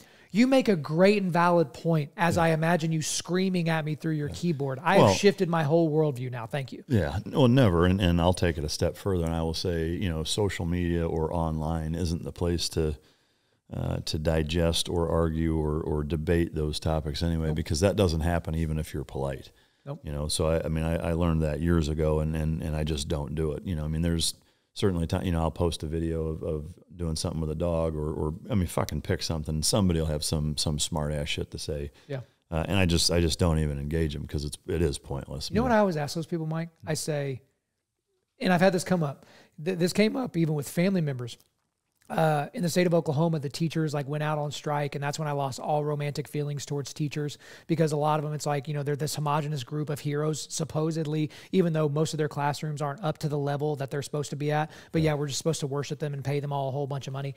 But like, people would disagree with my points of view, which I don't really put online, you know, in text form anymore. And I say, that's an interesting perspective. How about we go out and have some drinks, either coffee or whiskey, I'm buying, and let's talk through it. Do you know how many of those people have followed through to actually come? Zero. Yeah. None of those people, regardless of the topic, regardless of the issue, have said, you know what? I would love that. I would welcome that. Let's have that political discourse. I did have one person on the abortion issue. She about as vehemently disagrees with me as you could possibly be, very, very much so on the left. And she ghosted me for our coffee where we were going to discuss this like learned adults, right? Yeah. But most of the people, they just want to feel like they're right. Yeah. They don't want to figure out if they're right. Yeah. And the only way they can figure it out, like I mentioned earlier, is breaking your philosophy on the rocks of somebody else's philosophy to see if anything's left standing. Yeah. Well, and I think even or you know, on top of that is that they don't want to have to defend their position as to whether or not they're right. You know, and that's, you know, again, you see it. I think most people on the right are far better at that because they have to be, because there aren't many media outlets that you know that push that angle of most things. You know, even Fox News. You know, if you use say Breitbart or the Daily Wire, you know, some of those are more right leaning for sure, but they're offshoot, almost fringe. You know, organizations by comparison to ABC News or, you know, CNN, MSNBC, whatever. So there's just such an overwhelming disparity between, you know, media channels, brands, and you know, the angles that they push, that so few of them ever have to actually defend any of their positions, that they're fucking terrible at doing it. But at any rate, if you could just kind of talk about, you know, what you want to bring via what you do in your podcast and your speeches, and tie it into kind of what you think is whether the single biggest thing or the biggest things missing in America. So with what we're doing, I think there's a few ways to tackle that. I think there's an epidemic of effeminate men inside the church, of doughy, soft men inside the church. And I want to do my part in correcting that, right? So that's one part, right? So, hey guys, I'm going to convince you to cultivate spiritual, mental, and physical resilience on a daily basis, to embrace the grind, embrace the suck, however you want to say it. Hey, we're going to get cold, wet, and sandy for God, like however you want to say it, right? Yeah. So that's one part of it. The other part is I want churches to be more man-friendly, right? I want churches to spend more time thinking about and preaching towards the Lion of Judah to help bring, you know, swing the pendulum back the other direction a little bit. I want the pastors and the worship leaders to think about their songs and think about the men that were going to potentially be singing them. Part of the reason why people like me don't go to a worship service. There's not enough Guns N' Roses. Well, and it's like, well, first of all, you don't have that musicianship. It's not, you know, Slash up there. It's just some dude that's doing his best, right? And I'm not going to fault that guy for not being Slash. But the musical content, the lyrical content is very effeminate, to where if you deadpan just read it, and I had a podcast where I read it. The podcast was called Contemporary Worship Music is for Women and Effeminate Men. I read the lyrics to a popular modern worship song, and I had some, you know, romantic music in the background and all that. And it's like, what did that sound like? Did that sound like a poem? Did that sound like Shakespeare? And, you know, if you switch out the name of Jesus and put in Bob or Larry, it sounds like you're singing a song to your boyfriend. Yeah. So I want pastors and I want, you know, worship leaders, I want them to think of the men in their church, because there is an epidemic of men leaving the church, or men allowing the wife and the kids to go to church on their own. They're not leading their households in a biblical way. So on the church side of things, that's where I would say to push. We need more sheepdog-minded people, more rugged Christianity. Like, you know, Taya Kyle said that. She's like, I think of you guys and I think of rugged Christians. So it's like, we need more of that. But also I want churches to be more inviting to men, because when you cater to a man in that way, everything falls in line beyond that, right? When you walk into a household where there's a strong, Christ-centered man there, strong in every way that you think strong, whether that's societally or biblically, whatever, a strong man, those women inside that household, the wives and daughters, they're not oppressed. You have provided for their flourishing. Those sons are under the boot heel of an authoritarian leader. No, they're ready. They're coming up, and they're ready to live in a way that's going to be honoring to the women around them and to the young people around them. So that's that side. But on the other side of it is people that tend to be on the right, which are people that tend to listen to my show, for them to realize that there are good arguments against these horrible, stupid worldviews, right? And to be so bold as to say that if you're a Christian and you vote for Joe Biden, that doesn't square with your worldview. You're voting for somebody that's okay with killing babies that you think have the imago Dei, the image of God written onto them, right? And it's okay, because most people aren't willing to go to that part of, oh, you shouldn't vote for these people, you know, do all that. No. I want to give people the arguments and the reasons to vote for a certain party, even though I have my major issues with the Republican Party and with the Libertarian Party. But those would kind of be the three areas. You know, let's get some tougher men inside these churches. Enough of the pussies in the pews. We need more sheepdogs. Also, these churches, there needs to be a reckoning, and there needs to be a lot more manlyhood or manliness focus. And then also, if you're on the right and you think like me conservatively with some libertarian tendencies, you got to be able to push back on these ideologies, and you need the right people that are putting the right things in your ear and not just tickling your ears to make you feel good. Yeah. Do you have followers, listeners, any type of customer / fan base that are not Christian? Absolutely. It's impossible to get that through the data that you get from Apple or Spotify or wherever. You don't really get like a worldview designation, but I get that in my responses. I get that in my emails and my comments from people. Yeah. I love when a comment starts out with, I'm not a Christian, but. Yeah. I'm not a conservative, but zip, whatever the next thing is, right? Or even one of my other favorites is, I don't always agree with what you say and how you say it, but, and you go through from there. Because I feel like if I'm only talking to Christians, according to what I just told you, that's my audience, right? But one of the reasons why I was excited to kind of talk to your audience is because one of the reasons that I started Undaunted is because I know that there are men out there that are rougher around the edges, maybe former or active duty military, cops, construction workers, MMA fighters, jiu-jitsu fighters, that are going to walk into a church and they're going to survey the landscape and see all these doughboys and think, these aren't my people, and hightail it out of there, right? Mm-hmm. And you would be hard-pressed to say that they did the wrong thing. And from my perspective, and people would maybe theologically disagree with me, I'm afraid that they're going to miss out on who Jesus is because they look at his followers and go, nah, I'm not into it. You ever watched the show Vikings? Yeah, absolutely. So to me, what you're describing is how Christians are depicted in sure. most of those episodes, where like whether it's the leadership of the church or any of the members sitting in there, like they're just these soft, defenseless, total fucking pussies about everything, and they just get steamrolled by these fucking heathens, Right. But I agree. I mean, I've been to a number of churches, not in a while, but yeah, I mean, there's almost a stereotypical American Christian male that you're just like, dude, that's fucking pathetic. The typical church guy, right? Yeah. And it's like, so these men purport to be Christ-like, right? They check the Christ-like boxes, right? And so you're making a decision, technically, whether or not you're going to opt into Christ-likeness or not, right? But then you see what Christ-likeness means, and the dichotomy in your brain is like, what? There's not enough sons of anarchy in here. There's not enough rough and tumble. And again, you can swing the pendulum too far the other way, but in the Pussies and Pews episodes, I talk about how there are two main periods that I feel like maybe damned the church in a lot of ways in terms of the effeminate, masculine side of things. And it was the Industrial Revolution and the World Wars. Because when the Industrial Revolution hit, the able-bodied, virile, testosterone-filled men were in factories or underground working these horrible hours. They weren't necessarily involved in the church. Then World War I, World War II, same thing. Virile, testosterone-filled dudes. They're either fighting on some godforsaken beach and getting blown up or getting shell-shocked. And then whenever they come home, maybe they're not the same guy that they were.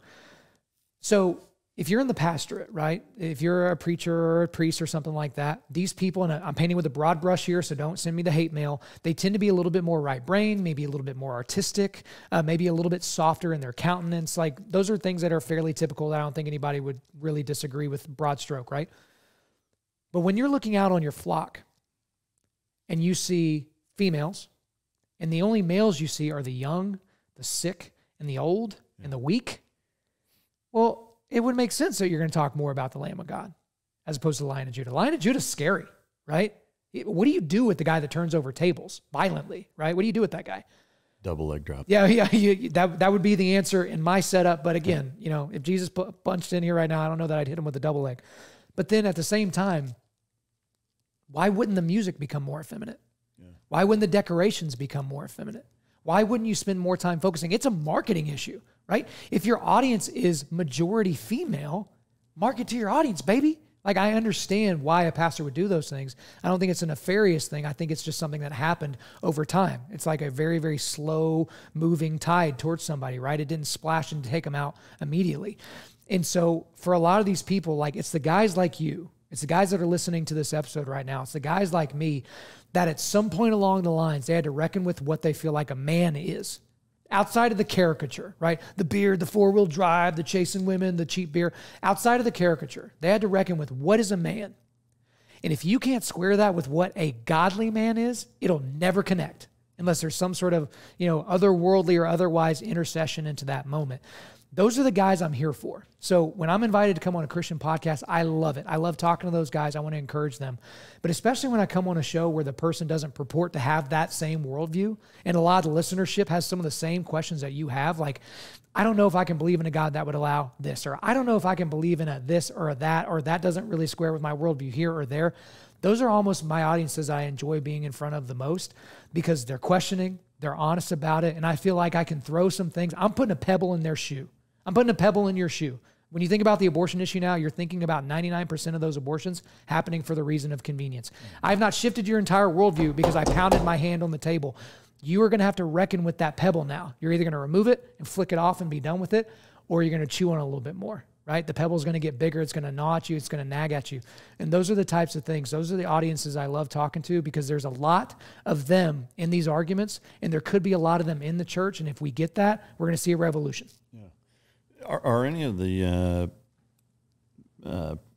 presentations, speeches, podcasts, are any of the things that you put out not based in Christianity? Do they all have some element of that woven into them? I think that it's impossible for someone like me to even not accidentally weave that into what's going on.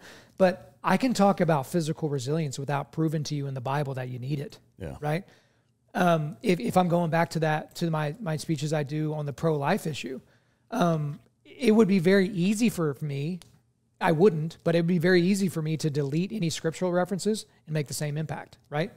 Because again, if you don't believe the Bible's real, I can't make an appeal to the Bible as to why we can't kill that baby, right? I'm going to focus more on logic, focus more on science. So there are a lot of those things. And I've been asked to kind of speak before military groups and all that. And even if you have a chaplain, you have to kind of be really careful, especially now with some of the crap that's happening under the new Joint Chiefs and under the new president. That's terrible. Co-president, mind you. Sorry, he's not actually the president. He's only half there. But there are a lot of things that I do that can appeal to that audience. But it's kind of one of those things that I know prominent pastors that they'll go speak at a business conference and they won't list their job title as lead pastor of said church. It'll be like business podcaster or influencer. It's like, bro, be who you are. Yeah. That's your profession. That's your job. If you're introducing yourself to someone on a plane, don't shirk away and kind of go away from that. And to me, I would say, like, if you're ashamed of what you do for a living, you ought to switch fucking professions. Yeah. Now it's different now. If you're like, hey, I worked with the military and I was based out of the West Coast. right? Or I was based out of the East Coast, right? That's different than saying, yeah, I got through, green team screening. I'm on the development group, right? I'm on SEAL Team 6. Like, there are ways to say it where you can kind of be coy. You don't really want to invite that type of attention, but not in this scenario. So for me, it's like, people ask me, like, is your podcast a Christian podcast? And I say, well, it's a podcast by a Christian who's concerned about manhood, which is consumed by a lot of Christians and non-Christians that are interested in manhood and culture, right? It's a convoluted way of saying yes and no, right? Yeah. And so whenever I present in front of groups or whenever I do a podcast, one of my things that I constantly think about is I think about hooks in the water. Because if you're listening to me live, you're hearing about 60% of what I'm saying, you're internalizing about 10%, and you'll remember about 1%, right? That's just kind of how it goes. I'm just throwing hooks in the water. So if you attach yourself to some of my more secular-based arguments, that's your hook. Yeah. If I attach you in some way to some of my more biblically based, gospel-centered, Christ-centered arguments, then it is what it is. But there's a hook there, and I want to see change. So like this Christian, overtly Christian group that I went and spoke to over the weekend, I told them from the beginning, I said, I get to leave. You have to stay. I'm not going to hold your hand through the process of changing in the ways that I'm telling you to change. I just have to trust that I left enough hooks long enough for you to make those necessary changes in worldview or in, the style of how you do things. But ultimately, it's not up to me. It's up to you. So if you got something from what I said, great. If not, I guess I wasted my time. Yeah. What can I do? Yeah. No, I think it's a good way to look at it for sure. Do you ever speak, or have you ever spoken to groups that weren't Christian based? Not overtly at this point. And again, it's still a lot of this, Mike, is still kind of new because it's like Undaunted.Life was kind of this side thing for a long time to where it's like, it's kind of cathartic to go into my studio once a week and scream at the mic about something I'm passionate about. And, oh, look, people are passionate about the same thing. Yeah. Now it's like, no. This is like, call it my calling, call it whatever. Like, this is the direction I'm going until I can't go that direction anymore. And so I would absolutely embrace opportunities from more secular-based groups to talk about these things because, again, I don't have to make biblically based arguments. I would, but I don't have to make biblically based arguments as to why critical race theory is junk, right? And there are things that I can appeal to that are appealing to a large audience.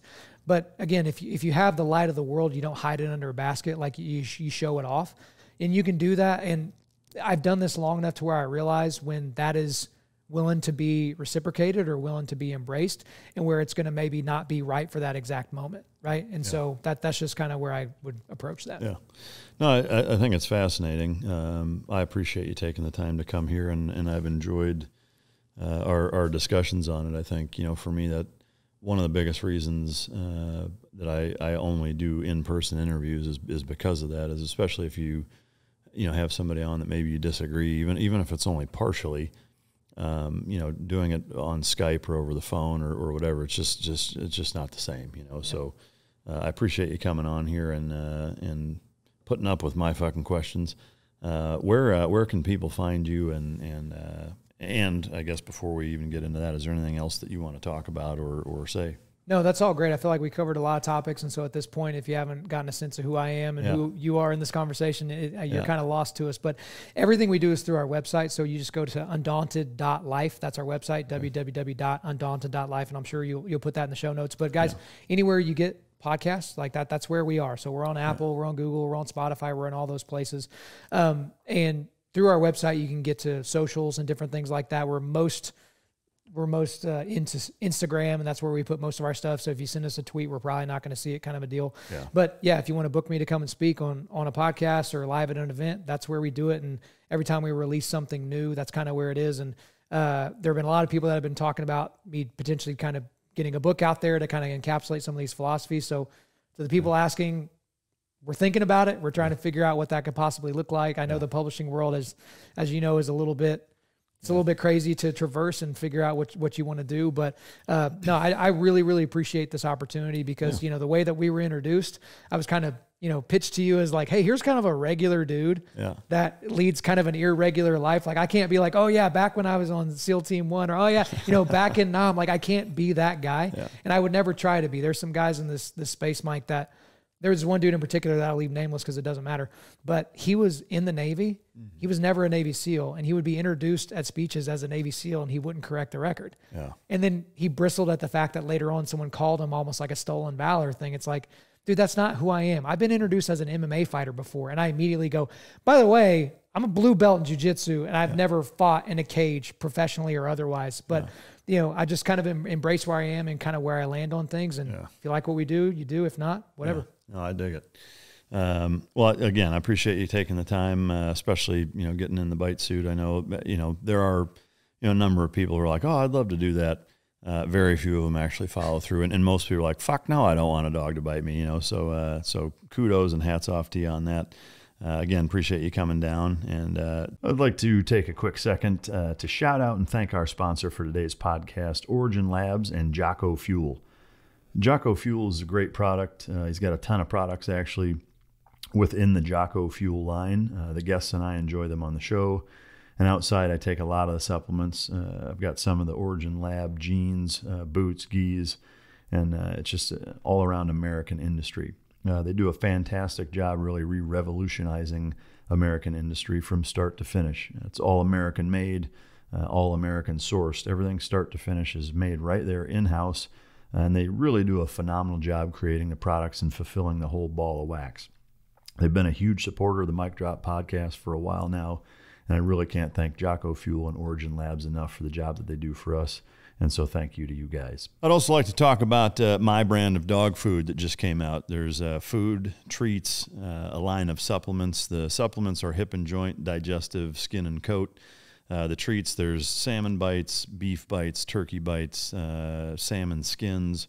And then the food, we've got a chicken and sweet potato formula as well as a salmon and herring meal formula.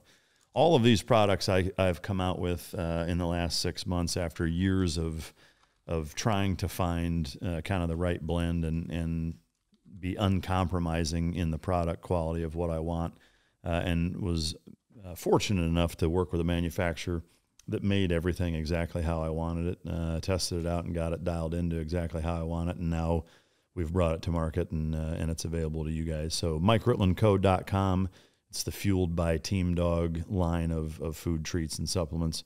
I encourage you to either check it out or choke yourself. To the listeners, this is the new studio. This is an interim part of the new studio. It is going to change a little more here as we get settled in. That's why I've been off the grid for the last almost 2 months now with no episodes, but we are back. We've got several other shows booked for this month and subsequent months. So we are back, and we'll start doing more and more episodes here. But I appreciate your patience. As always, I appreciate your steadfast support and continuation to keep listening in show after show, because if you didn't, I wouldn't do this. So I appreciate it. We'll see you soon. And until next time, this is Mic Drop.